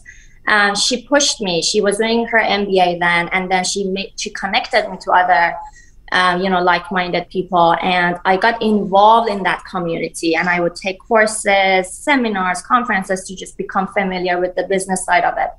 And then there was this website, Karma Loop. I'm not sure if you know them. They used to be one of the largest fashion e-commerces in the US, and their headquarters was also in Boston. And I met with the CEO, founder and CEO. He loved my mission, and he welcomed me into his building, like 10th floor of like just fashion e-commerce. So again, I was lucky. I love when people end up either with intent or through a happy accident doing something that seems so perfect for them. So, I mean, you end up doing a master's at NYU in graphics, communication management, and technology. You're this creative person and who loves art and design and who's been involved in that. It's almost like Alangoo is the perfect baby born from your talents, you know, tech, innovation, creativity. That said, it doesn't necessarily follow that it was going to work. Did you always have a quiet confidence that this platform was going to work? No, I knew it was a great idea, but I didn't know that I was able to actually pull it off, honestly. But I really worked hard, Jian. I mean, you know, when you talk about it, it's easy. It sounds easy. Like if I say, oh, I was lucky, I met Carmelo, I was lucky. But it wasn't luck. I was after it. I would set up meetings with everybody. I was not shy about that. I would ask people to do something for me or to help me. So I think I was, the reason that Alangoo became Alangoo is because I was very persistent. I wouldn't just give up. And every time I speak at panels and, you know, I sometimes talk to younger generation. That's my only advice. Just be persistent. Don't give up, and it will work out. Somehow it will work out. You know, I can't tell you how many times when we have really successful people on this program, especially in business, some of the people who've been involved in startups, they talk about this, the perseverance. In other words, there would have been moments early on, the first couple of years or whatever, where you think, how is this possibly going to continue? Would that be true? Yep, definitely. Yeah. And another thing is that a lot of people started similar concept after Alangoo, but they just gave up because, you know, they think that this is something that you start making money super quickly. They're not patient enough to just wait until it gets there. They saw Alangoo and they're like, okay, so I'm going to build a platform. I'm going to start making loads of money. And then it didn't happen and they let go. So again, it worked out to my benefit because I was persistent and I stayed. Well, you also created a blueprint of sorts. I mean, Alangoo was the first, maybe still is, the only company of its kind based on showcasing designs and works of Iranian people of Iranian background, artists of Iranian background. I'm curious what the challenges were in building up this platform in the first years. How is the Iranian community? I mean, I could list the ways, but how would you list the ways the Iranian community is challenging for you? I mean, we are a difficult crowd. It's not easy to deal with Iranians, especially when they work with another Iranian. I have a feeling that when they work with like white community, they have a completely different attitude. All of a sudden they're understanding and patient and kind. But when they work with an Iranian, all of that changes. You know, I don't know why is that. We have to change that. So can you think of an example of that? I mean, give me an example of how this has been challenging, especially, I mean, now you're established, I would imagine it's probably easier, but in the beginning, how was that challenging dealing with the community? To be honest with you, it wasn't as challenging. To be honest, I was expecting way more difficulties working with Iranians, but it was like a normal amount of challenges because I was ready for it. I was like, okay, they're gonna kill me. So that was my attitude, but then they didn't kill me. So that's why I don't think we are actually that bad, but we're difficult. Examples, there's so many examples. Like, first of all, as soon as they think like this is an Iranian-run business, they automatically assume that the customer service is really bad. And the first thing that they say, like they started like chat, like they ask a question, we answer them. But for example, we don't start with, hi, how are you? How's your day? That's not the culture of Alangoo. I don't want that. I don't allow that. I tell my team, chatting is not about like creating small talk. So get to the point of the question, answer the question, and done. I think maybe American, like North America, is also kind of spoiled when it comes to customer service, and Iranian shoppers, they expect that and they get really offended. Like one time, this person emailed me and said, your customer service is very rude. They behaved in a way that like I was their friend. I'm not their friend. And I was like, so you're upset because we were friendly? Why? What did bother you exactly? And I looked at the chat and there was no hi, how are you? There was like, thank you for your question. This is your answer. And then they push it. They don't want to do the job. For example, they don't want to go and track that order themselves. They want to actually text us and ask us to track for them because she's lazy. She doesn't want to do it herself. And I get kind of annoyed and I don't do it. I'm like, this is the email. Please track your order. And they don't like it. I think maybe it's my fault. Maybe we should actually be accommodating to them, but you know, there are like small things like that, and they start with like, oh, of course, this is an Iranian role. That's why you're so unprofessional. Like that's like a start of the chat. We haven't even been like any like professional or unprofessional. That's the start of the chat. Well, it's so funny that you should talk about the small talk, because on the one hand, I mean, somebody just listening to this randomly would think, well, what's wrong with being polite and friendly? But you're quite right that so much of that so often is kind of bullshit talk, right? I mean, it's like the qabel nadare khash mikunam. I mean, you're just like, what place does that have on an online chat, right? Another example, actually, it's funny also. One of the influencers in Orange County sent me this link to the product, and she said, I want this product, but please, no discount. I just want to pay full amount. Please promise that you don't give me any discount, because I used to give her a discount. And I'm like, sure, I don't want to make you uncomfortable, of course. So I sent her the link. The product was $250. I sent her the link. I said, you know, this is the link. She blocked me. The next day I was blocked. I was like, oh my God. Because there was no discount? How much? Like, it's all Taro. Like, you specifically asked me not to provide a discount with you. I didn't want to make you uncomfortable. Wow. So I sent you the actual link and you blocked me. Yeah, I mean, the stereotype would be that, because we've talked about this on the show in different ways before, and of course we don't want to throw all Persians under the bus, because but that to a certain extent, for Iranians dealing with Iranians, there is some expectation that there's going to be some kind of deal that because for Iranians themselves, like they don't expect that from a non-Iranian. Correct. Yeah, that's right. If you're an American site that isn't run by an Iranian, full price. But exactly. Yeah, so that's a tough thing to navigate when you're particularly interested in dealing with Iranian designs and stuff, right? Yeah, but actually, to answer your question about the challenges, it's more challenging for me as an Iranian person born and raised in Iran to actually present my culture and fashionable items with a touch of Iranian culture to Americans and actually make them realize that this is actually cool. This is trendy. You know, they're not really open to that. And my goal ultimately is to make Western audiences become interested in Persian-inspired designs, not just Iranians. And that is actually the most challenging part because they just don't get it. They're not into it. So we're creating that culture here. I feel, but isn't it becoming sort of a trend, the Eastern? Exactly. Yeah. So we are trying to do that. We are trying, actually, Alangoo is relaunching. We are having a new team, new management, new everything, because we're going to operate as like a legit startup. And the mission is that our tagline right now is culture made fashionable. This is the tagline of the new company. And our debut event, the fashion show, actually, this is the whole focus of our mission, is to how to make culture fashionable. And luckily, yes, it is becoming a trend. The trendsetters are into, authentic design. So it's a good time to promote Persian culture. Sorry, what do you mean you're becoming a legit startup? Aren't you already a legit startup?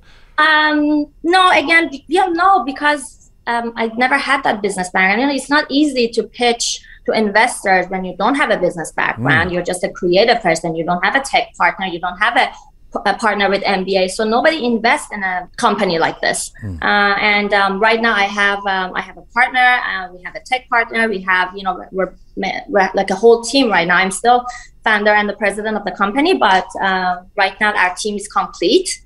And our debut event, which is an amazing fashion show on June 12th in Los Angeles, the event is for the new company that's going to launch exactly the next day. Let me get to the event. I'm going to ask you about it before I let you go, but just before we get there, I know there's different tiers to Alangoo and different price points. You have the Alangoo Bazaar and you have the boutique, and then you have Alangoo Luxe. What is the most popular? What are people coming to this platform for? Is it generally the high-end stuff, or is it I guess it's the Bazaar that's the more accessibly priced stuff?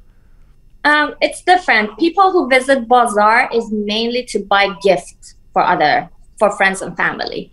So I can say most of the shoppers buy gifts from Bazaar, and if they visit boutique, because boutique has a higher price point than Bazaar is more affordable and is more mainstream. Boutique is more artistic and more expensive. So people who go to boutique normally shop for themselves. They want to buy something unique with a touch of culture, they go to boutique. But I think both of them are equally successful, honestly. But the audience is very different. Okay, so give us your... is the fashion show on June 12th in LA, it's open to the public, right? People can go? It is open to public, but it's ticketed. It's a ticketed event. Okay, so for all the folks who are listening in Southern California right now, tell us what they can expect and why they should come on June 12th. Jian, nobody has ever something like this before. This is the first time that an American company is focusing on Iranian designers in an international fashion show. We are presenting 6 designers.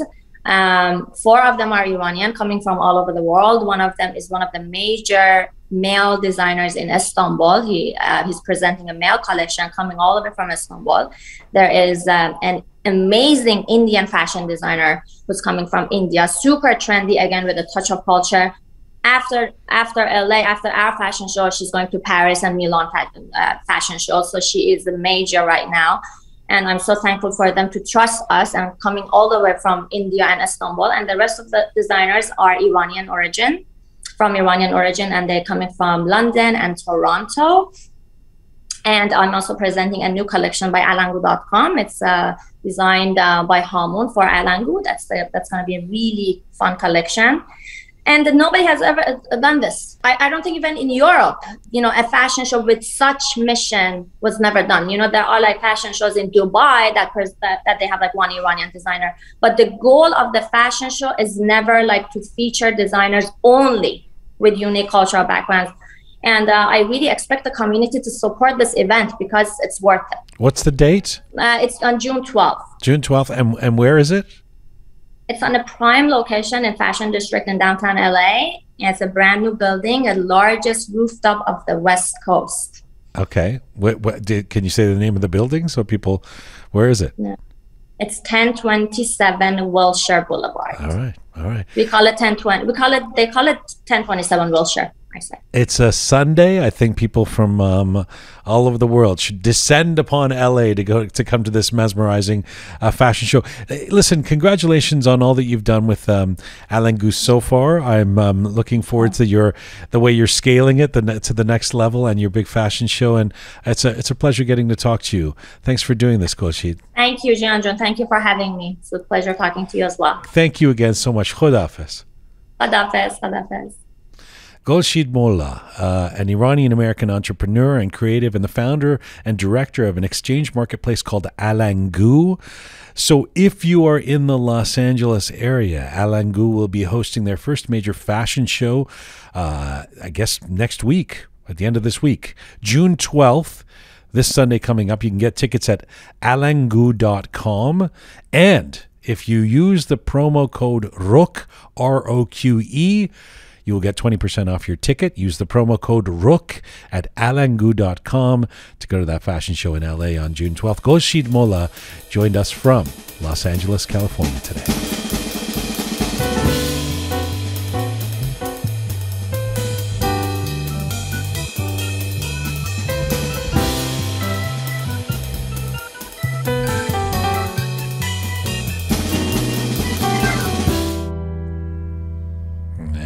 microphone's back on for the fabulous Kian, Groovy Shaya, and Captain Reza. Yes, sir. Thank you, Captain.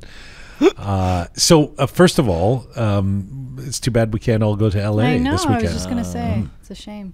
So this June 12th, once again, promo code Roqe, if you go to their website, alangoo.com. Good for Golshid. The story of building this thing, it feels like it's more commonplace now to have these exchange marketplaces. But as I've been telling people that Golshid was going to come on the show, there's so much awareness around Alangoo because I think it was the first or one of the, leading the way, pioneering this idea for Iranian designers. And it seems like it really has its heart in the right place. Yeah, I didn't know Golshid, but Alangoo is I think it's the place that when you want to buy something, some gift, and Alangoo is the place that you go usually. So it's very famous. Yeah. Did you know? It's like Etsy for Persian. Yes. For Persian. I had no idea. This is new for me. I'm going to check it out. Yeah. I'm always looking for unique gifts and stuff, and I just never. Yes. Well, I go to Etsy usually. There's a prime. There's a real focus put on independent artists and artists from the Middle East and designers, and so I think it's a good. It's a good thing to do. I mean, a good business for Golshid in the meantime. But you want to say something, Reza? No. Maybe you can find something to wear to the Ali Azibi concert. I should start saying less and less. It's taken you 35 years to figure that out. But Yeah, only. all right, listen, I know we've got letters coming up, but before we do that, we've got a special guest who's walked in the studio, and I want to introduce a member of, I would say, the Toronto Iranian community who's doing something novel and something interesting. Fariba Fard is a professional family mediator and counselor who also has a mission, and her mission is to bring positivity, and she's doing that in this case with osh. This is the tasty stew that is a staple of Persian cuisine, and specifically a project called Osh-e Arezooha, which translates to the wish of the osh wish, right? So first of all, welcome, Fariba Jan. Thank you so much for having me today here. I feel very special. Thank you. We feel this. Thank you for visiting us. And I should say I know of this project because I was one of the recipients of some Osh-e Arezooha last year. And so first of all, tell us, I know there's some history to this idea. So briefly tell us where this idea comes from. I don't know how much time do I have to share the story. I was a student in Tabriz University and I was invited to a wedding. Me and a few of my friends, we attended the wedding, and the morning after we woke up and we saw a big pot in the middle of the village. And then I asked my friend, what is going on? She said, we're preparing Osh-e Arezooha. And I had never heard of it. I said, what is that? And she explained that each neighbor brings an item to put into this stew. So someone brings lubia, someone brings nokhod, like beans and everything else, rice and meat, and we put it in the pot and then we stir it. And a giant pot. A giant pot, like for 500 people. Okay. So they prepare it, and it takes usually at least 20 hours. Wow. For it to be exactly like ja uftade, like well done. Settled, yes. And I loved the idea, and I thought, so you're gathering here to eat ash? She said, no. The idea is if you bring your wish here and you wish for something from inside, from your bottom of your heart, it's going to happen. I said, how? She said, just watch. So for me, it was really a moment that I thought about it. Oh my God, why didn't I think about this before? And so wait a second. The person, when you bring something to the osh, to the big pot, dig, is that when you give your wish, or do you receive a wish when you receive the osh? Yeah, it's like blowing the candle inside your head. You have a wish, you blow the candle. The process is to bring that item, like the nokhod, you wish for something and you take it to the pot and you help them stir. And surprisingly, I mean, I don't know how much people are into spiritual topics, but your wish comes true because you put the energy, you put the positiveness into that. And a few years ago here, my friend called me and she said, oh my God, my mom was diagnosed with cancer, and she was crying. And I didn't know what, being a family therapist, I still didn't find a good response. Yeah. So immediately I said, do you want me to help you make ash Arezooha? And immediately, without knowing, she said yes. I said, okay, let's plan this. And to be honest, we planned, and her mom attended the ash Arezooha. A week later, she called me and she said a mu'jiza happened, a miracle happened, and they misdiagnosed my mom. So there's no cancer. Wow. It was just... so even talking about it, I'm getting goosebumps. But a lot of people came, not even 100% believing on what it is, but later on they called and they said, oh, I wish for such and such, and it happened, I got my wish. So that's how the process got bigger and bigger. But even without the wish part, it's a lovely project, because basically explain who gets this ash. What do you do in terms of distributing it? So what we did, I made it North American style, because I knew no one would be willing to commit 20 hours to come and stir the ash. Right. So I said, what you would do, you prepare the item that you choose at your own kitchen, and make sure to put your own favorite spice and prepare it the way you want it. When it's prepared, they bring it, and they usually it's in my garage. You add so it to the... we have a big pot, and we put everything inside and we stir it. It takes at least like 2-3 hours. But in Tabriz, when the first time you saw this, was it in Tabriz? Yeah. Or it was no. It was in a village near Tabriz, Yeah, right? it was Maku. Okay. Yeah. What this big pot that they have. So once the ash is made. Or they just keep making the ash? I mean, they make the ash, and then they let it settle for like half an hour, 45 minutes. Yeah. They put it inside the bowls or dishes that people have brought, and then they take it. This is something that like neighbors, community people come by, everybody comes in. Yeah, everyone who has some wish. But the best way is to participate. Some people think that, oh, if just I have a spoon of this ash, my wish is going to come true. But it's all inside your head, that how much you're willing to put inside that project to make it happen. Now, what if somebody, I have too many questions already. What if somebody brings an ingredient that you don't think is a good idea for the ash? No, we usually like I want to put some oranges in the ash or something. So we usually have a group. All the people want to participate, they reply. I see. When they respond, we have a list, that these are the lists. Like some people brought a lot of cash to this, which was not even necessary. But we said next time we would just put the list and you choose pick from which the one. list. I see, I see.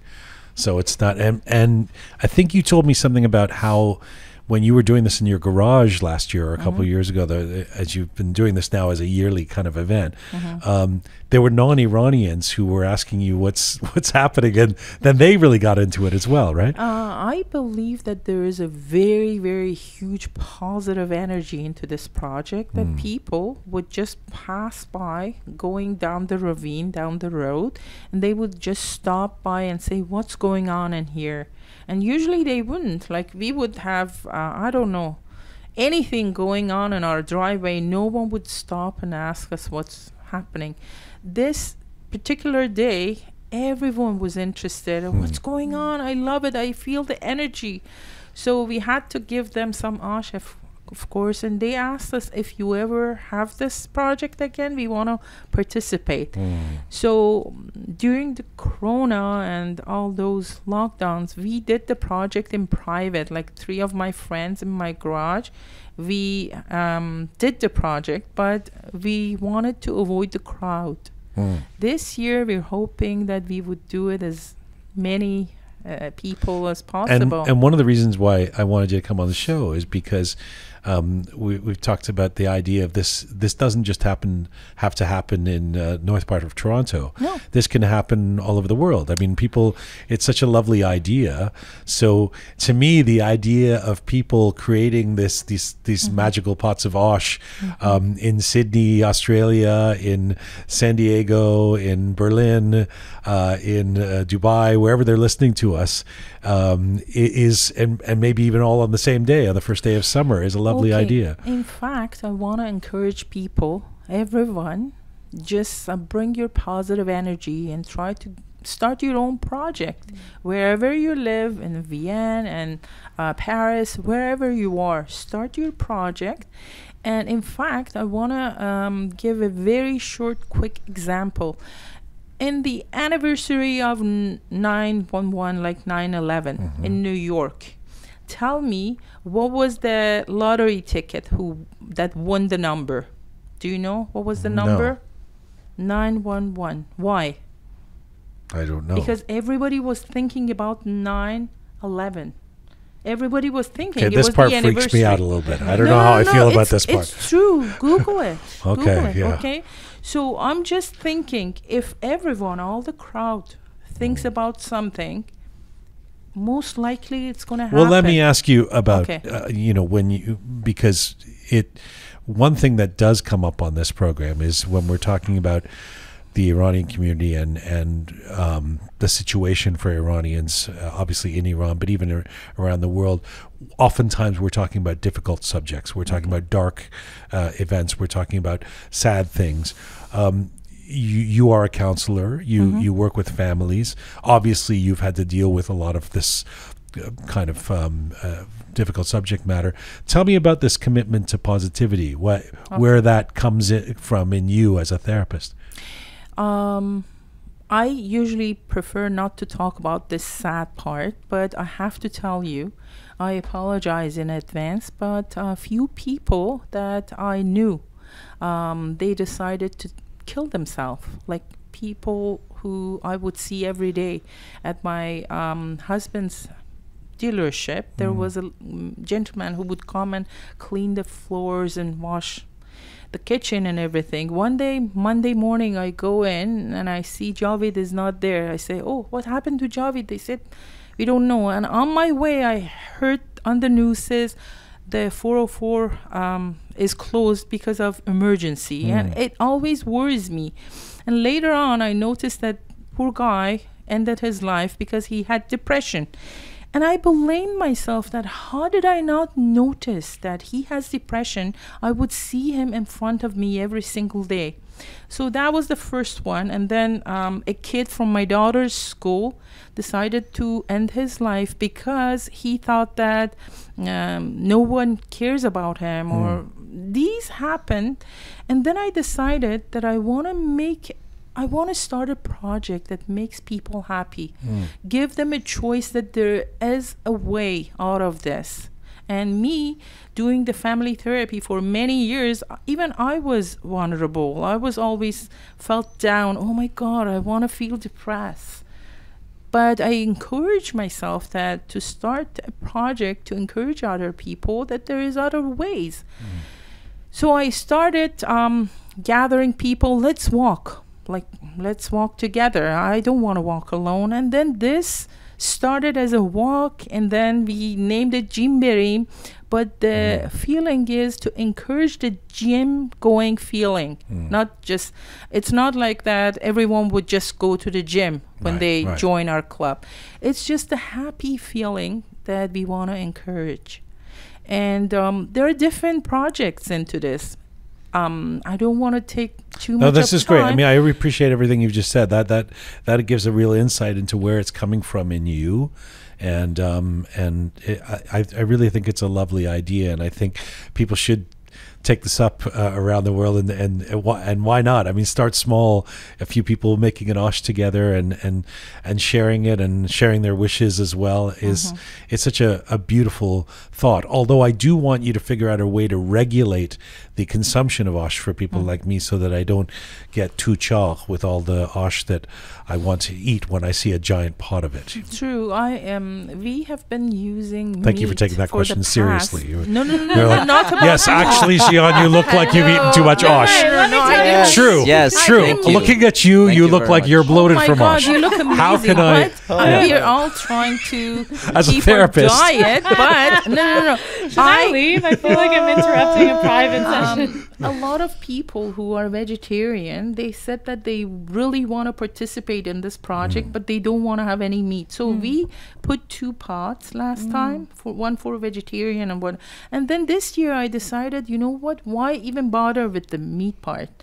And we are skipping the meat, which is really low calorie, healthy, yummy osh. So there it doesn't you make go. a difference when Jian eats like 5 bowls of it. Maybe just limit the intake per person. Jian, you're cut off, man. He starts disguising This himself is with not. hats. It's not wrong to not put meat in the osh. I mean, isn't that part of the? I guess you can make meatless osh. Yeah. When people are happy with that. So okay, let me bring the gang in here. Do you have any thoughts, questions about osh Arezooha? I have a Shaya, question. yes. So, what's the main difference between Ashe Arezooha and Ashe Nazri, which we have? What? I'm How do you? so Can you happy you translate Ashkenazi? Ashe Nazri is like you religious background. Oh. Okay, so the difference is a lot of people actually ask me, oh, is this Nazri? I said, no. I get really offended that this has no roots to religion, because this, if you Google, has a root in our country before Islam was entered. So oh really? Ashe so this Arezooha is a thing that's history been. to it's this. something that in old ancient days, when they wanted something to happen, they would all gather. I guess they were smarter than us. Yeah, it sounds because like it. they would gather and they would wish and they would make it happen. And this is one of the ways. Do you know how old this tradition dates back to? Like It says very like thousands of 2000. Wow. So I'm just presenting this case on behalf of them, that they thought about this, that they can gather everyone's positive energy. So Ashe Nazri is you make a deal with God or with your religion. Okay, if my daughter gets into University of Toronto, I would feed 100 people Ash. That's a deal. In this one, there's no deal. Did I answer your question? Yeah, thank you. Thank you, Shaya, for your question about religion and like a town hall all of a sudden. If you say somebody Ashe Arezooha, I would say Ashe Nazri. I associated it with the same thing. I was like, oh, isn't that like a religious? Yeah, I thought that was a thing so I'm too. glad you but I'm glad you clarified. I want to make it happen so many times that this would have its own place in our community. Yeah. No one would think that this is Ashe Nazri. And is it done on the summer equinox every year? Is that it has to be done during that time? We do it that date, but we also, like during Corona, a lot of requests, that texts and messages, please make Ashe Arezooha, and I made it. Yeah. But this is the specific date, and I want to make sure people get encouraged by this project and make it in their own city. Beautiful concept. Yeah. I had never heard of this, so I'm so happy that you're sharing with our audience. Our culture is so rich that And we if have we no dig idea. in, we would find really cool stuff. Yeah. So this is perhaps a naive question, but who starts the Osh? Like if somebody wants to do this in, they're listening in London right now, and they want to. Does one person just start making Osh and then invite others to come and? Basically, someone who actually is not afraid of doing being the host, and also doing a lot of extra work. Right. But it's all fun. You love it when people reach out to you and say, oh my God, I had applied for my brother's visa like 10 times and it was rejected as soon as I attended this Arezooha. Now he got the visa. So you get the pleasure, you get the feeling that you've sharing done something. joy with everybody. Maybe you'll be able to stay in this country, Shaya, if you Yes. Okay, make Shai, the you right have wish. to go. Well, so for those now, I didn't want to keep this too local because, of course, there's people listening all over. But for Toronto, on June 21st, where do people go if they want to be part of this? Okay, they can send a message to you.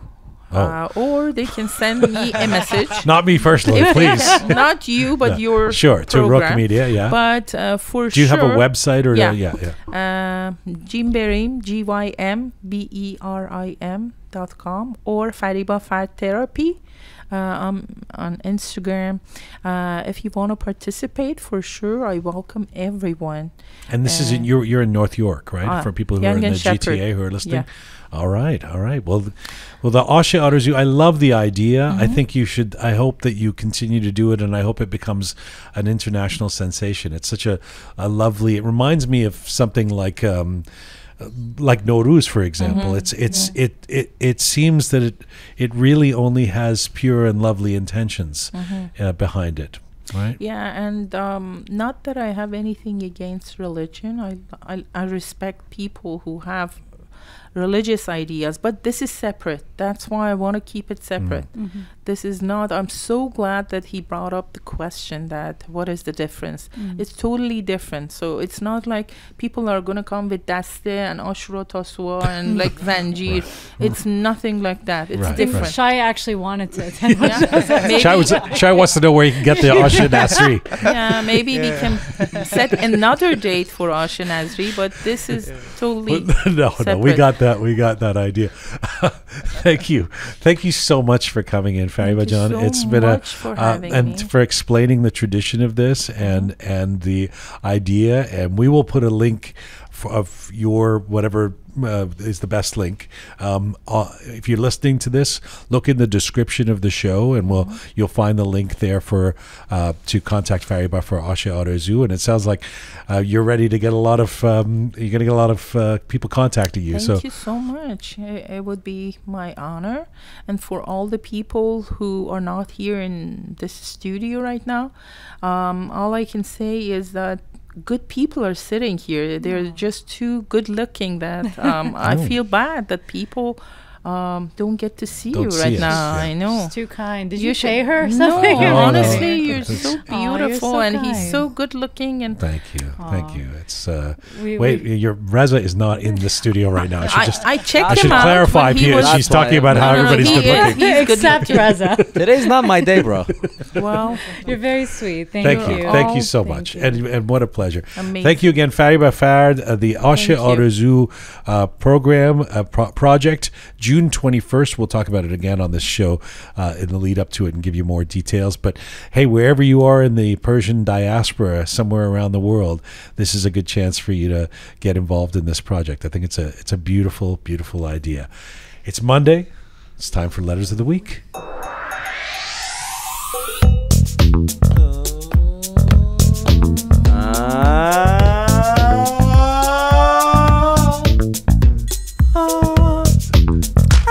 Anyway, is anybody else hungry now? I am all this talk of Osh. I just have a headache from Reza.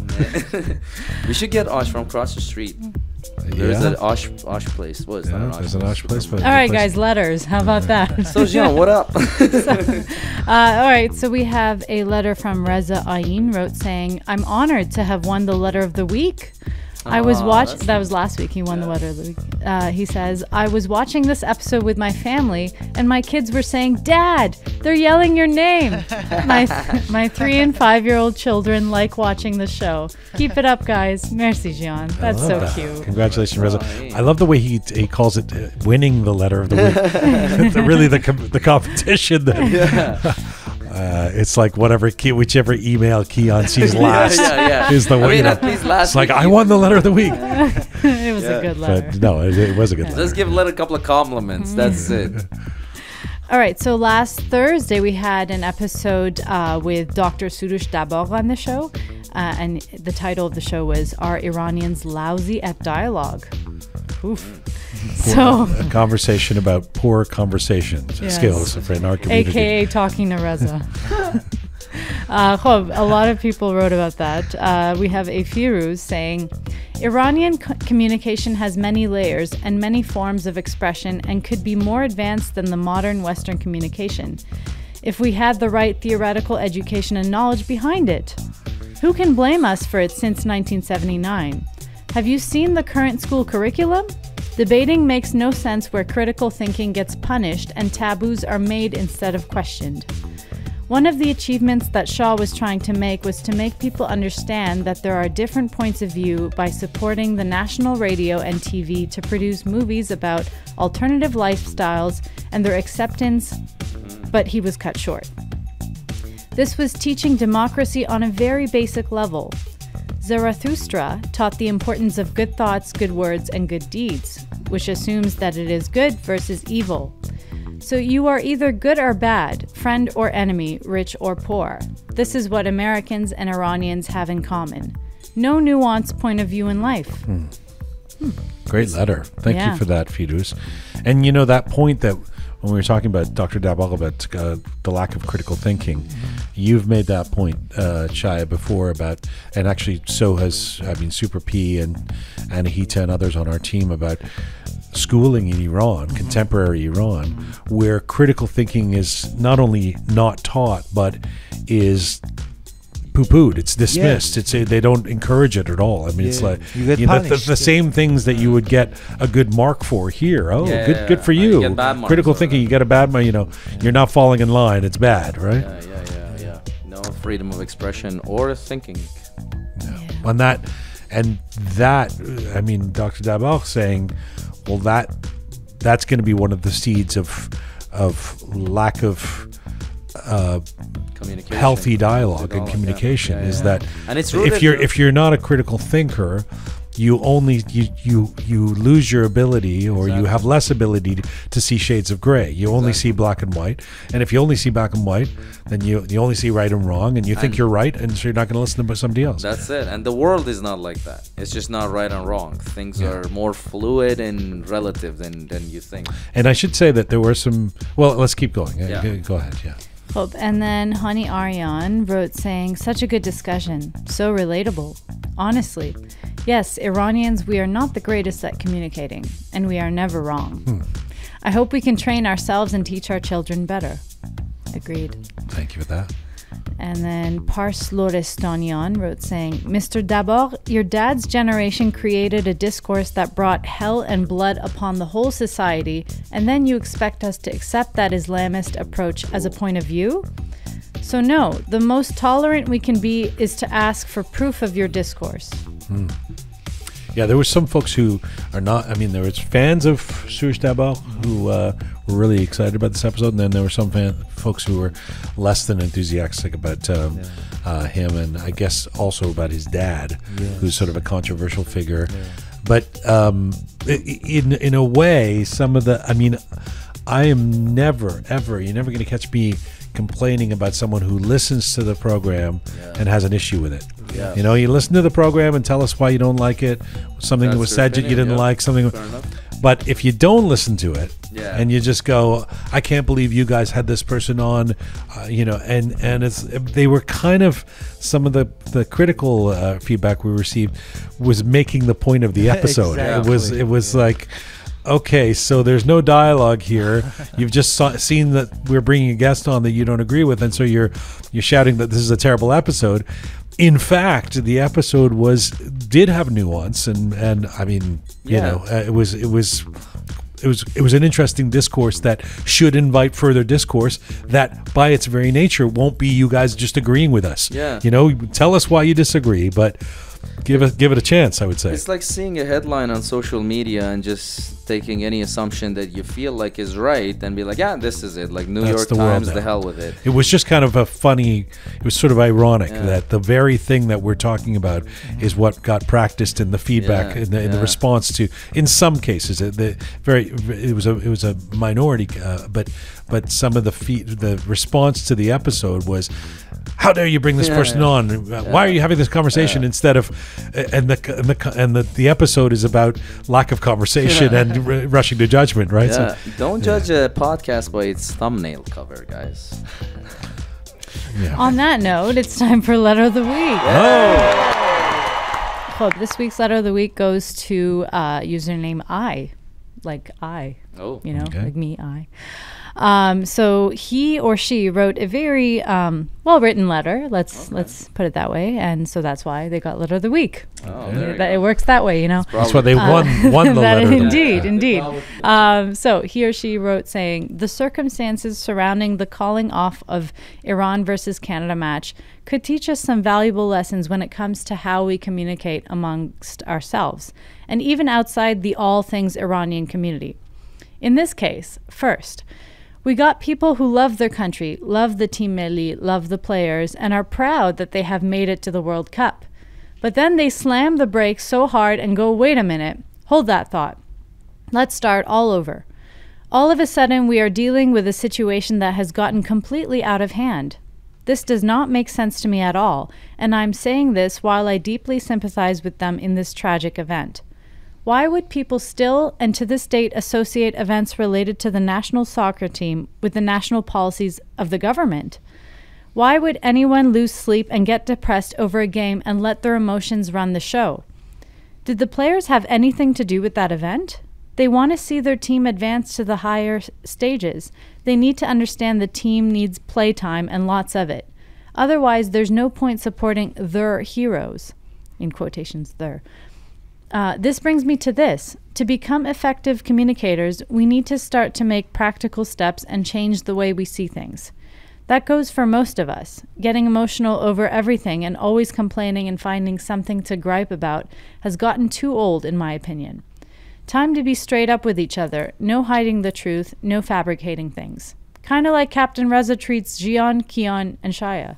That was sort of a compliment to you. No, but actually, I'm glad she brought that up, and I'm glad that you gave her the letter of the week. Or he. I think it's a he, actually. Yes, I person, because respectfully and with all the love in my heart that I truly have for this person, because I is a very thoughtful and smart individual. I would say I disagree with this particular. I agree with every point that was made, and on the grand scheme of things, is completely right. But you agree? You think that the game should have been canceled? The game should have been canceled. In this particular case, because this is a very secluded individual event, and the reason is because nobody's saying Iran shouldn't go to Jam Jahani, like the World Cup. Iran is there, and everybody's cheering for it. Yeah.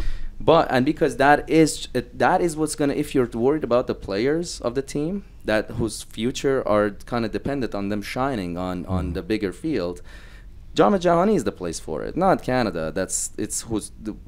We're going to the World Cup for the first time ourselves, so it's not like these players are gonna get the best game of their life or training. Again, it's very delicate, as I mentioned, and it's a fine line. Sorry, as you mentioned, or the letter writer? The letter, the letter writer. I know, this is confusing.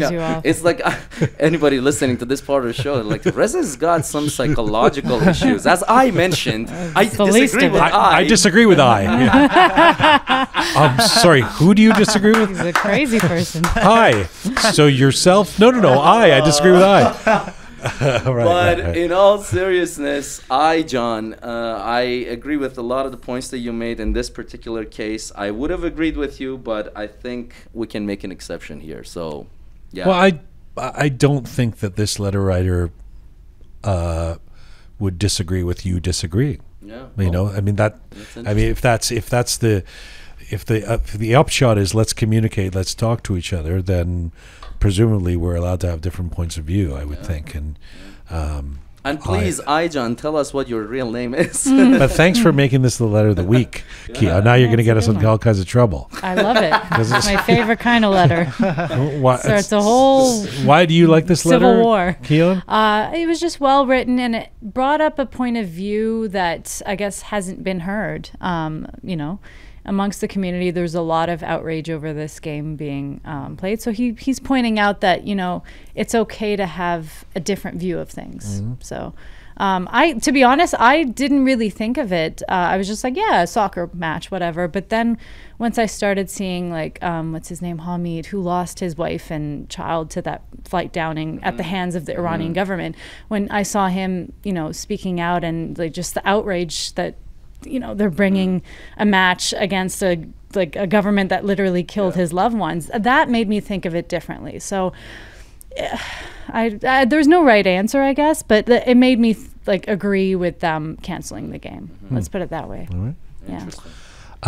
Okay. Well, there you go. Thank you for the letter of the week. Thank you for all the letters. Keep them coming, and you can write us directly at info@roqemedia.com or post on any of our platforms wherever you're listening to or watching us. Thank you. This has been quite a show. A lot of diversity, from the violin to the global marketplace to the Arezooha to Iran match. Yeah. Thank you, Captain Reza, Groovy Shaya, the fabulous Keon. This is full time for Roqe for today. Remember, for all of the information about this program, this network, all of our different programs, all of our guests, etc., go to roqemedia.com. roqemedia.com, ROQE media.com, where you can also support us by pressing the Support Us button, strangely enough. Thanks to the amazing team who put this show together each week. Savvy Roham, talented Anahita, Ponta the artist, the fabulous Keon, Super Parisa, Smart Pega, Ahai Mertad, Captain Reza, and Groovy Shaya. Thank you to all of you out there for supporting us and sharing our content. Please subscribe on any of our platforms, or all of them, if you've not done so already. You can find me on Instagram at Jian Ghomeshi. Give us a good rating on Apple Podcasts.